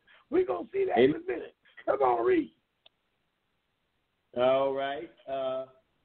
Verse 14. That was verse 14. Do you want to go further? Let's go. All right. Verse 15. What is it then? I will pray with the Spirit, and I will pray with the understanding also. I will sing Spirit, and I will sing with the understanding also. All right, hold it right there. It says we're going to pray in the Spirit and pray with understanding. That means even though you're praying in an unknown tongue, it does not suggest that you stay in that unknown tongue without finding what it was about. Amen. We're going to discover that as we go in this scripture further. It says, amen, I'm going to pray in the Spirit, but I'm also going to pray with understanding. You didn't start talking about singing in the Spirit. Now, we ran into that a couple of weeks ago. Amen. You that are married, sing in the Spirit. And so we find that we can sing in the Spirit. That is also a form of praying in tongues. Sometimes the Spirit will come and give you spontaneity songs. You'll sing in a heavenly language. Amen. That is also unknown tongue. You'll pray, you'll be praying, but it'll come to you like a song. Amen. And when that song is through, then you ought to wait before God until you get an understanding of what you just sung. So that's amen. So that's what the verse is saying. Pray in your unknown tongue, but wait before God for understanding, because the unknown tongue is going to benefit you. The praying and singing in the Spirit is going to benefit you. So if you come out of the Spirit and just get up and go about your business, you done miss what the real deal was about. Okay. Amen. It wasn't just an experience in tongues.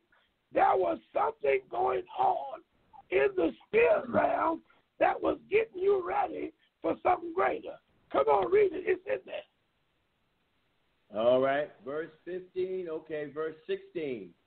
Else when thou shalt bless with the Spirit, how shall he that occupieth the room of the unlearned say, Amen, at thy giving of thanks, seeing he understandeth not what thou sayest? Yeah.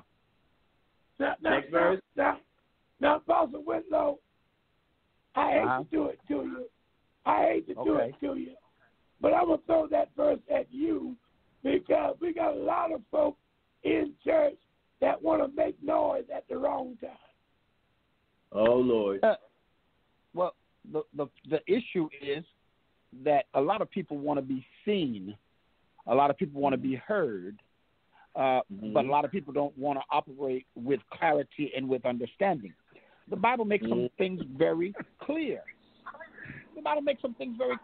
So some people just want to be seen and just want to be heard. And then the thing about it is, I want to say this so bad. I want to say it. Just please give me permission to say this. Please give me permission to say this part. All of that la la la la la la la la la t t t t t da da da da. That's not speaking in no tongue. That ain't even praying in no tongue. That is cotton picking chanting. I don't care what nobody say. That is chanting. Oi. What you talking about oi for? You Chinese now? Then you want to start saying some stuff. You ain't got to nam ye he nam yo he. What the world is you? Get out of here. That ain't and you making all that noise. Go somewhere, sit down. That ain't that ain't God. I'm sorry. That ain't God. People messed up, and they got people confused.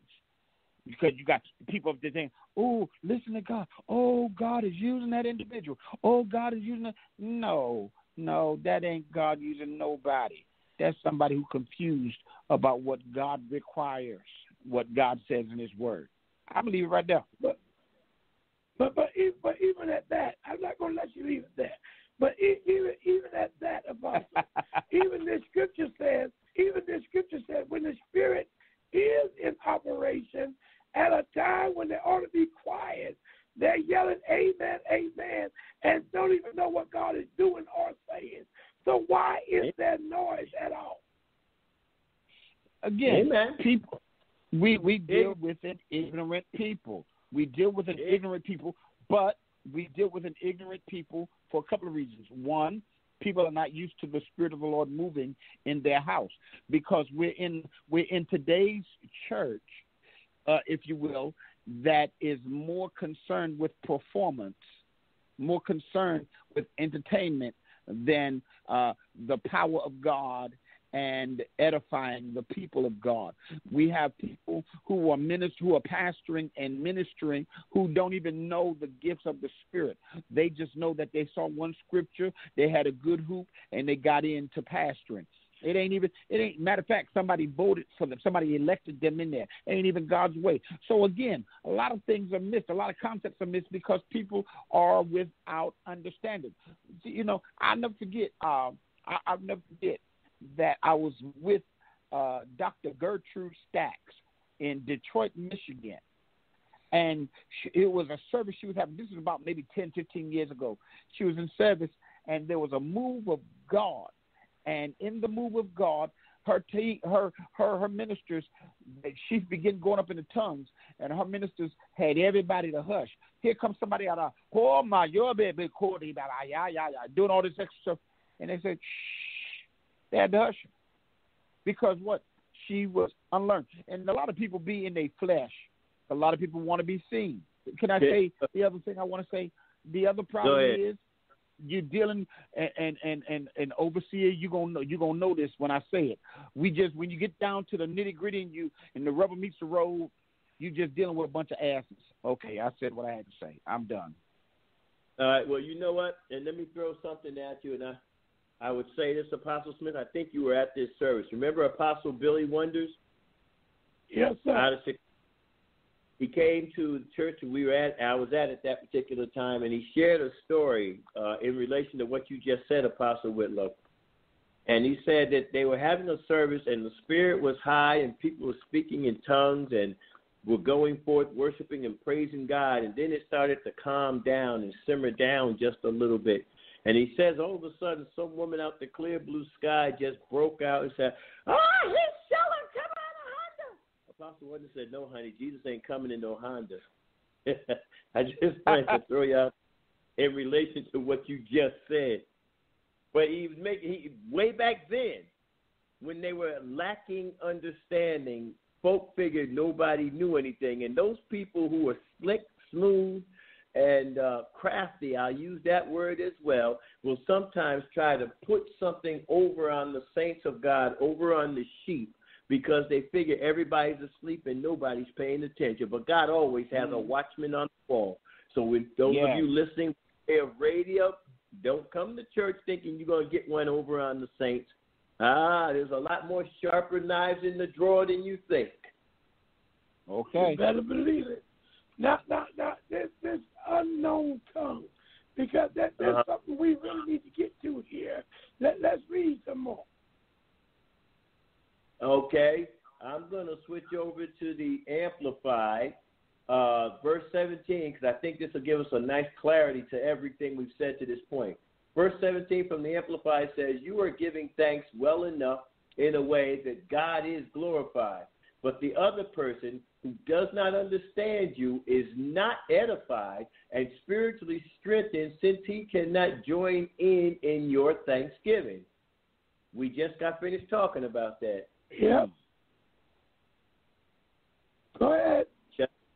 Continue. Okay, verse 18. I thank God that I speak in unknown tongues more than all of you.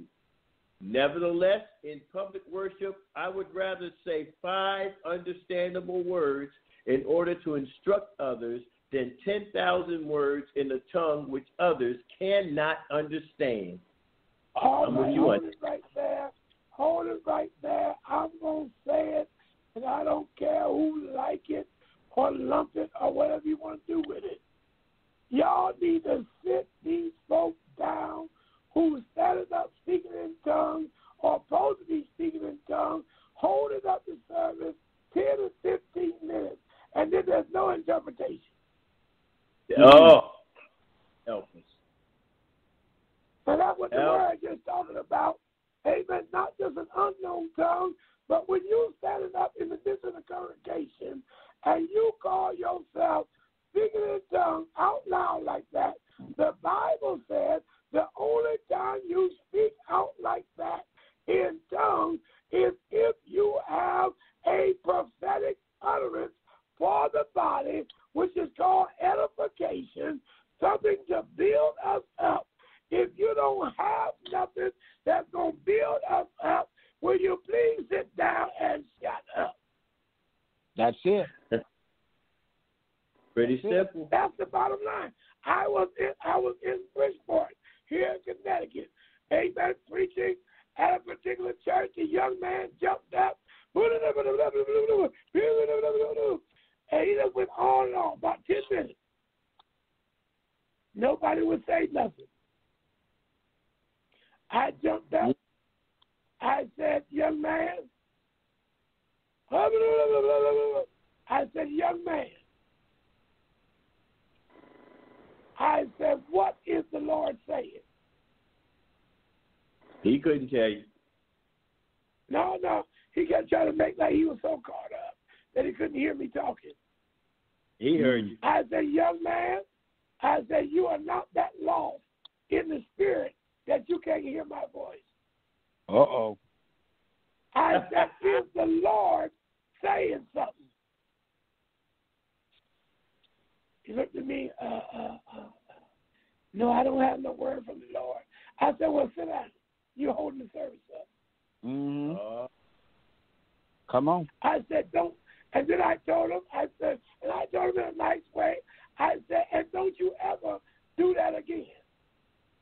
Mm-hmm. Amen. We don't have time to sit here and listen at you go on, and God ain't got nothing for us.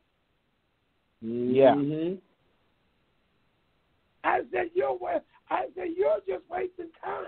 I said, I can see if the Lord were using you to talk to the full house, but you're going to stand up here for 10, 12 minutes going on and on and on, and you're going to tell me you don't have no word for the church? I said, that's out of Scripture. You're out of line. I said, you're out of order. Sure I are. said, don't do it again. I said, you've been allowed to get away with it too much. I said, but not tonight. I'm here now. Mm-hmm.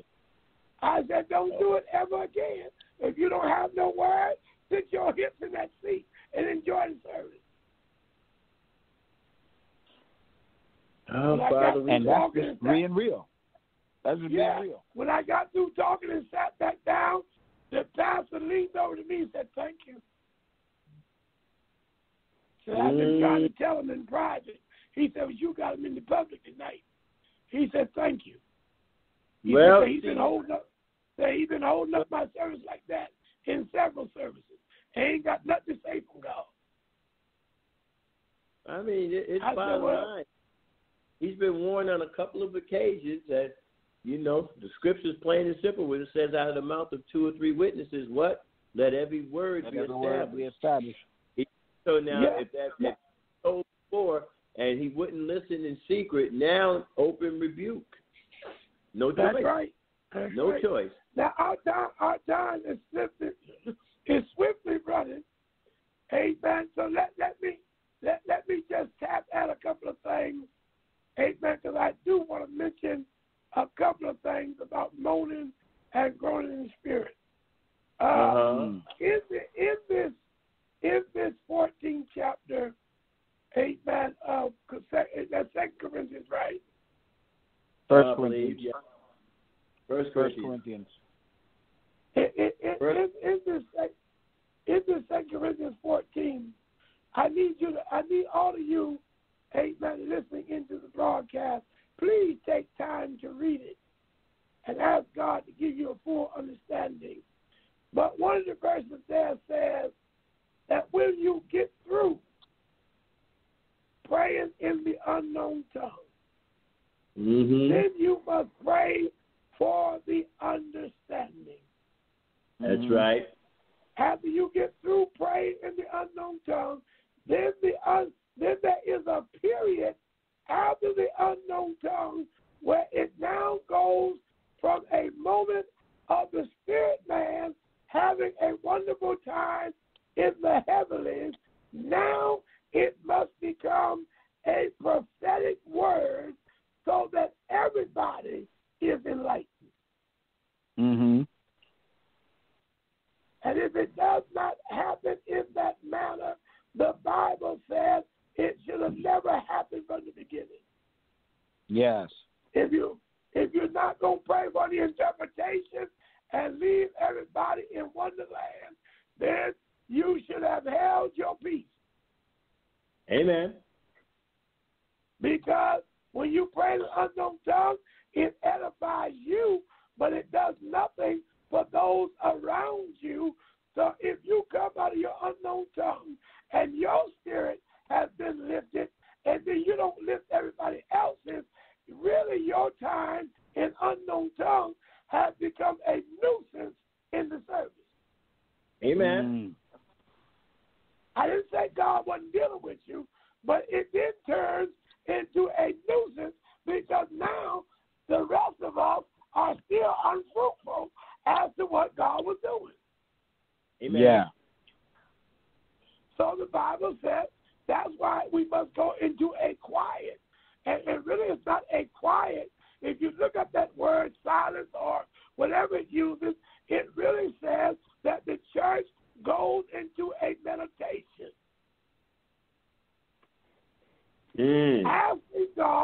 Asking God to make it plain unto the full body. Lord, what were you just doing? What were you just saying? What is it that you're trying to get across to us that this person had to go straight into the heavenlies first before they can speak it? My goodness. Yeah. This is what the Bible teaches, that the unknown tongue blesses the person first. When they come down out of speaking between them and God, then there must be a meditation time amongst the saints that God will then use them or somebody in the congregation to give an interpretation so that we all can rejoice on what God just did. Yeah. All right. Now, am I teaching Bible, brothers, or am I just only talking? No, you in the Word. See, cause I'm tired. I'm so tired of a lot of foolishness that I see in church, And I'm telling you, really, I had to ask the Lord to forgive me for many of services that I've been in, because really, being Whitlow and some others, when we are in services and things are off, as apostles, we're supposed to stop the service. Yeah. Yeah. We have been authorized by God to make sure things are in order. That's it. And if they don't want to receive, we will pray they should dismiss the service and go home. Mm-hmm. Amen. Because I'm tired of us having these services where it looks like we don't know a thing about what the Scripture says on how to operate in the Spirit. Okay. People out in the audience laying hands while the pastor preaching. Go sit yourself down. Oh, come on. We ask you to read the Scripture. Well, before I read the Scripture, there's a word in my spirit. You ain't got out of no order. word. We ask you to read No, the Scripture. they out of order. They out of order. Way out of order. The Lord told, we asked you to bless the offering. The Lord told me there's 5 people in here sick. I need to lay hands on you. No, you about to be sick. I asked you to bless the offering, and now you're going to sit your happy self down. That's it.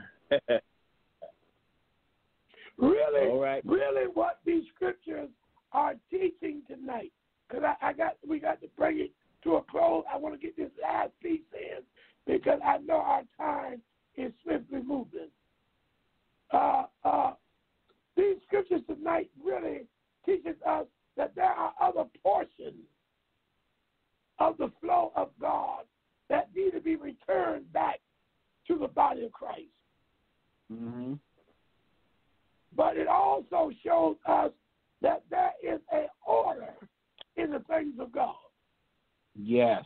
One of these days, I want to teach on that scripture about ministering by course. All right. Mm-hmm. We don't know nothing about. We don't know nothing about that.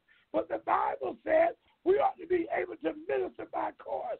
I ought not to be ministering in a service while Apostle Whitlow is ministering. And Elder Richard ought not to be ministering, amen, while he's ministering. The Bible says if Whitlow is the one with the mic and he's ministering, let him do what he got to do. And then if he feels I got something, he can give me the mic, and then I go forth. Mm-hmm. That's the whole thing. You ain't called. And then I can give Elder Rich the mic, and he can go forth. That's called ministering by course. Yeah. Amen. But if all of us is ministering at the same time, that's called confusion. It's just straight out of order. Just straight out of order. But again, all right, I didn't mean to teach on that tonight. I didn't mean to teach on that tonight. That y'all got me too stirred up tonight. Yes, sir. The reality is we're in a day and a time where people do not want order anymore. They're doing their own thing. They're comfortable doing their own thing, and they don't want no one to tell them that they're wrong for doing their own thing. That's just the reality. Yeah, and for the handful that would even listen, it's for a moment, and then all of a sudden they go deaf. Mm-hmm. Wow, that's something to think about. But I want, and once again, I admonish all the listeners, please go to that 2 Corinthians chapter 14 and read the rest of the verses. I mean, it's self-explanatory. It's self-explanatory when it talks about unknown tongues. I must say this tonight, though, pastors, preachers, teachers, amen, that don't really know how to deal with a lesson on tongues, please stop mixing up all these different levels of tongues as one thing. Mm-hmm. They are not one thing. When you receive the gift of the Holy Ghost, God gives you a language that can be developed into a prayer language. Yes. When you start talking about intercession, that is a ministry that is laid on a person in between a person's situation or a particular happening, amen, to go forth and bring them out. When you talk about unknown tongues, amen, the spirit man goes into the heavenly and receives a direct word and order straight from the heavenly without any doing of the flesh.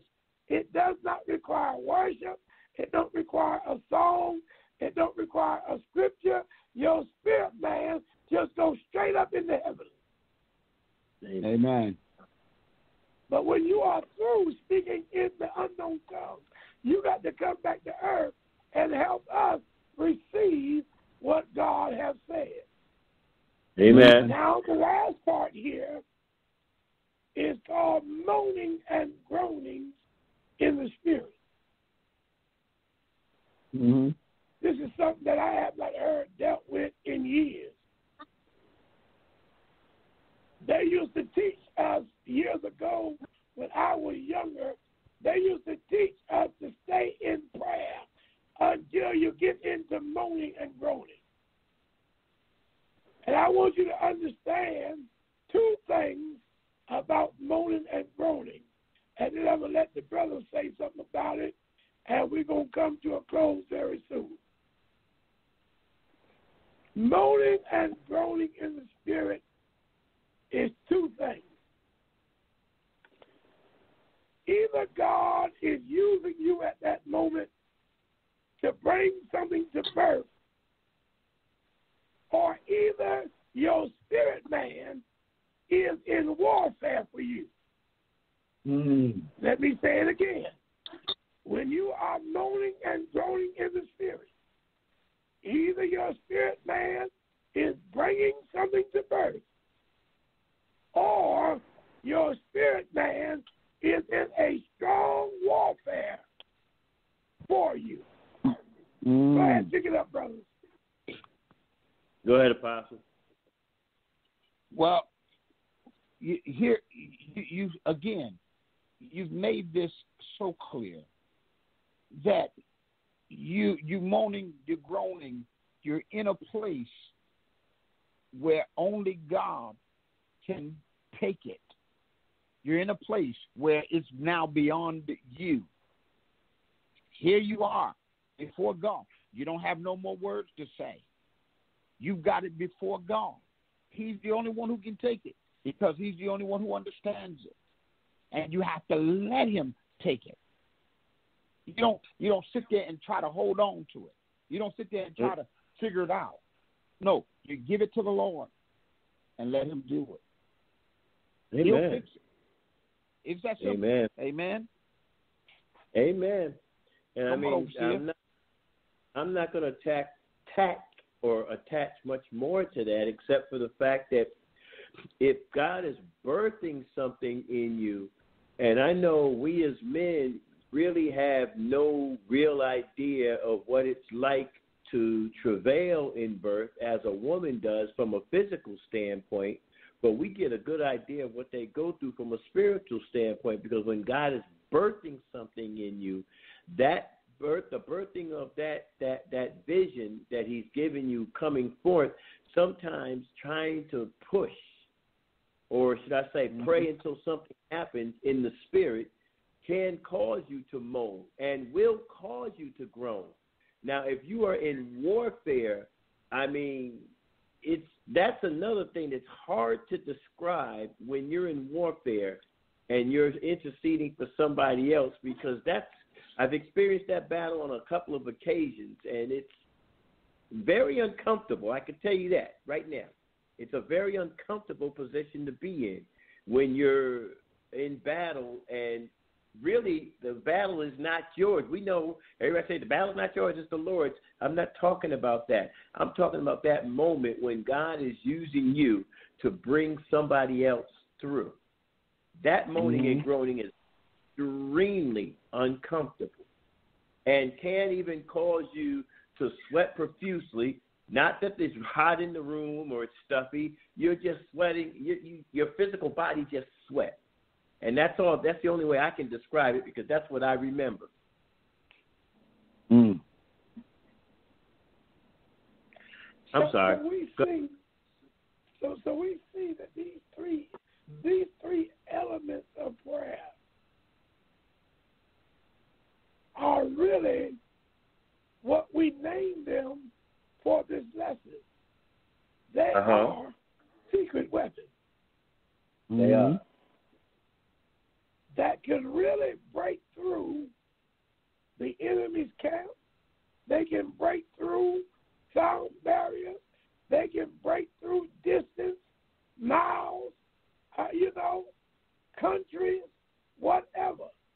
This is the secret warfare weapon that God has given us, amen, and it's called prayer. Yes. We talked about it in 3 different facets tonight, but in each facet, it is so powerful, each one of them, until it made me hungry for prayer. Amen. It made me want to get in each level and say, Lord, just have your way. Amen. Do it again in me, Lord. Yeah. And I admonish all listeners that have not been in prayer for a while. I'm talking about to those of you that are saved and sanctified and the Holy Ghost filled. If you used to be an intercessor, the gift is not gone. It's just lying dormant. Stir it up. Amen. If you are one that is known to go in unknown tongues, and it has not happened in a while, it ain't gone. Stir it up.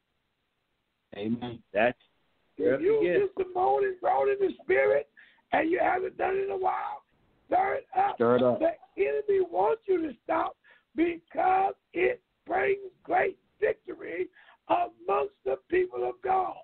Mm-hmm. And when you don't do it, that means somebody is not gaining the victory. I admonish you tonight, get back in your place. Amen. Amen. And watch God begin to do great things. Amen. Yes. Amen. Tonight, Apostle, I would that you would pray, amen, in these 3 areas. Pray in these 3 areas that it will become a blaze again in the body of Christ.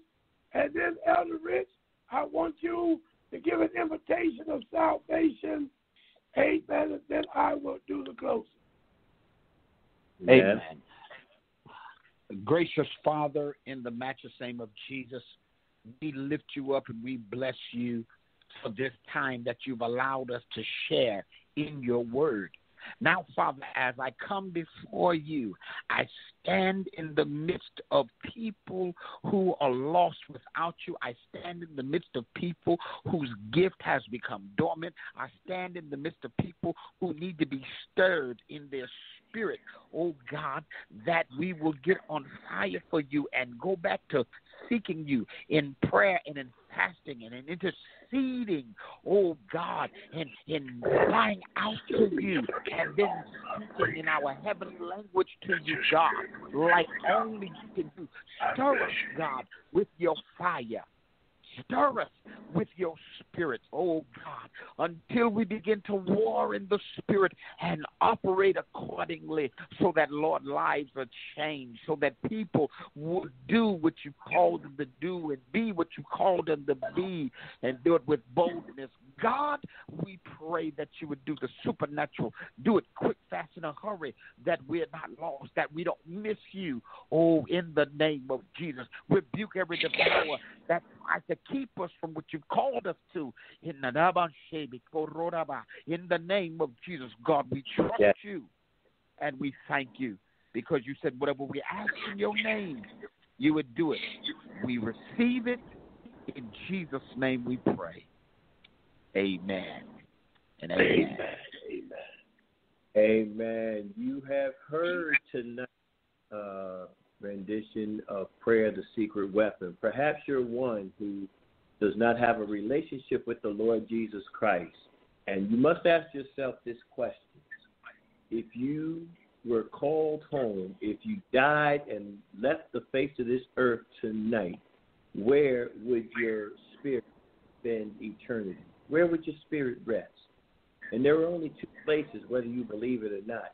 Either you'll be in the bosom of the Lord and you'll rest in heaven because you've already surrendered your life to Jesus, or your eyes are opened up in hell. That's where you'll lift up your eyes. I've got some good news for you. Here is some good news, and it's real simple. I want to call it the ABCs of salvation. If you, A, acknowledge the fact that you are a sinner and you need a Savior, God, through his Son, Jesus Christ, is waiting to receive and to accept you and to partner with you and to teach you how to walk this walk called salvation on your way to a life of holiness. B, all you have to believe that Jesus Christ came, suffered, bled, died on that horrible cross for your sins, and then rose on the third day with all power in his hands.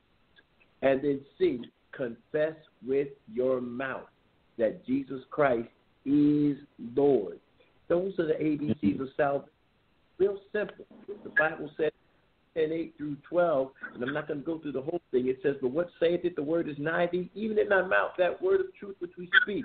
That if thou confess with thy mouth the Lord, believe in thy heart that God raised him from the dead, thou shalt be saved. It is that simple. If you're willing to give your heart to the Lord Jesus Christ today, please pray this simple prayer with me. Say, dear God, I humbly come before you. I recognize that if I left this earth right here and right now in hell, I'd lift up my eyes. I believe that you sent your son Jesus to die for my sins. I believe that if I accept him as Lord of my life, that you would receive me as one of yours. And because I believe it, I confess with my mouth here and now. Save me, Lord. Redeem me. Bring me back home. Bring me back to your family. I ask you to do this in Jesus' name. Right now, I confess with my mouth, because I believe in my heart, that I am saved. If you prayed that prayer, reach out to us on Elation Magazine or on the Pastor's Corner and let us know. Give us your testimony so we can acknowledge it and let people know of the great things that God is doing in your life. We look forward to seeing you again. Turning it into the hands of Chief Apostle Vincent L. Smith for the final say and benediction. Amen. Amen. Well, my brothers, I thank you tonight, amen, for being faithful to the voice and this broadcast as we go over the air in so many different areas, amen. And we bless God for your input, for your knowledge, amen, and your walk with God. Amen. I like to say we thank God for you, Apostle Whitlow. Amen. Elder Bishop, we thank God for you. Amen. Kenny Kim, you sweet lady, we thank you. Amen. For being, amen, attentive with us and for us. To every caller, we love you. Even with your silence, we pray that the lesson blessed you on tonight. We're not worried about you being silent, but I do want to know that you have been blessed by the word of God. Amen. And next week, as I said, will be the first Tuesday in March. So whatever you're not getting done for God, you better hurry up and get moving, because we'll be 3 months in when we come back again. Time is not waiting for you. And as I often say, going off the air, if you're catching hell, don't hold it. If you're going through hell, don't stop. But go ahead, go ahead, go ahead. God has greater things in store for you. The Lord bless you. Let it rip.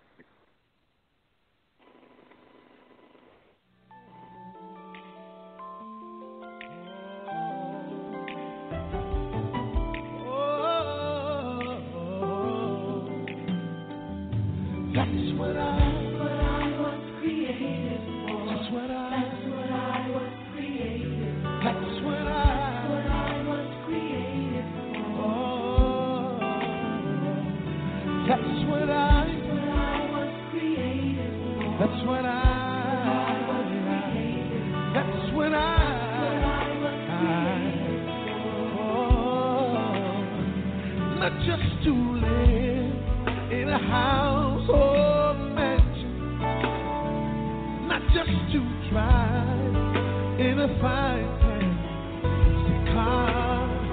I just want more than the tangible possessions of this world. For made by the master's hand, I'm a unique design, not just to work every day for $1, not to dress with the approval of man. I have the image of a Father and a Savior, for with Him I stand, with Him I will remain. Oh, I was created to worship with my heart, with my heart, my mind, my mind, my soul, my soul. yeah, yeah. I was created to worship, So I worship you. I worship you, Lord. Hey, oh yeah. I was created to worship With my heart, Lord. with my heart, My mind, my mind, my soul. Oh, I was created to worship, so I worship you. I worship you. I worship you, Lord. I lift my hands. Oh, I was created to worship, oh, oh. I was created to worship, In the image of God. Oh, I was created to worship, oh, oh, oh.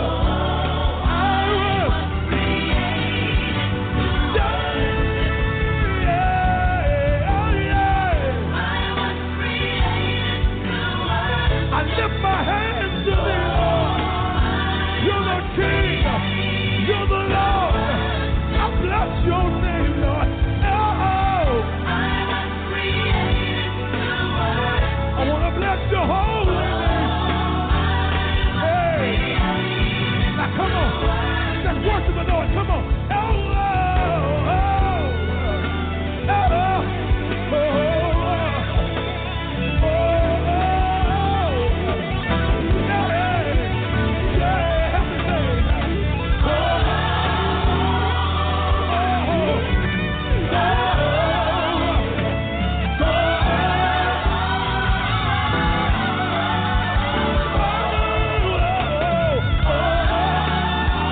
We praise your name. We glorify you. We worship you in the beauty of holiness, Lord. You're worthy, Jesus. We love you, Lord.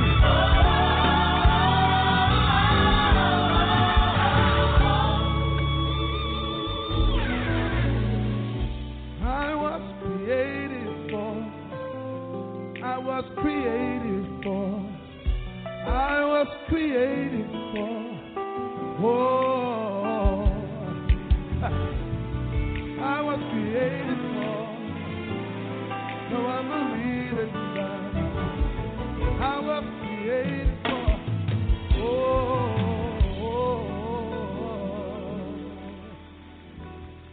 Bless your name, Jesus.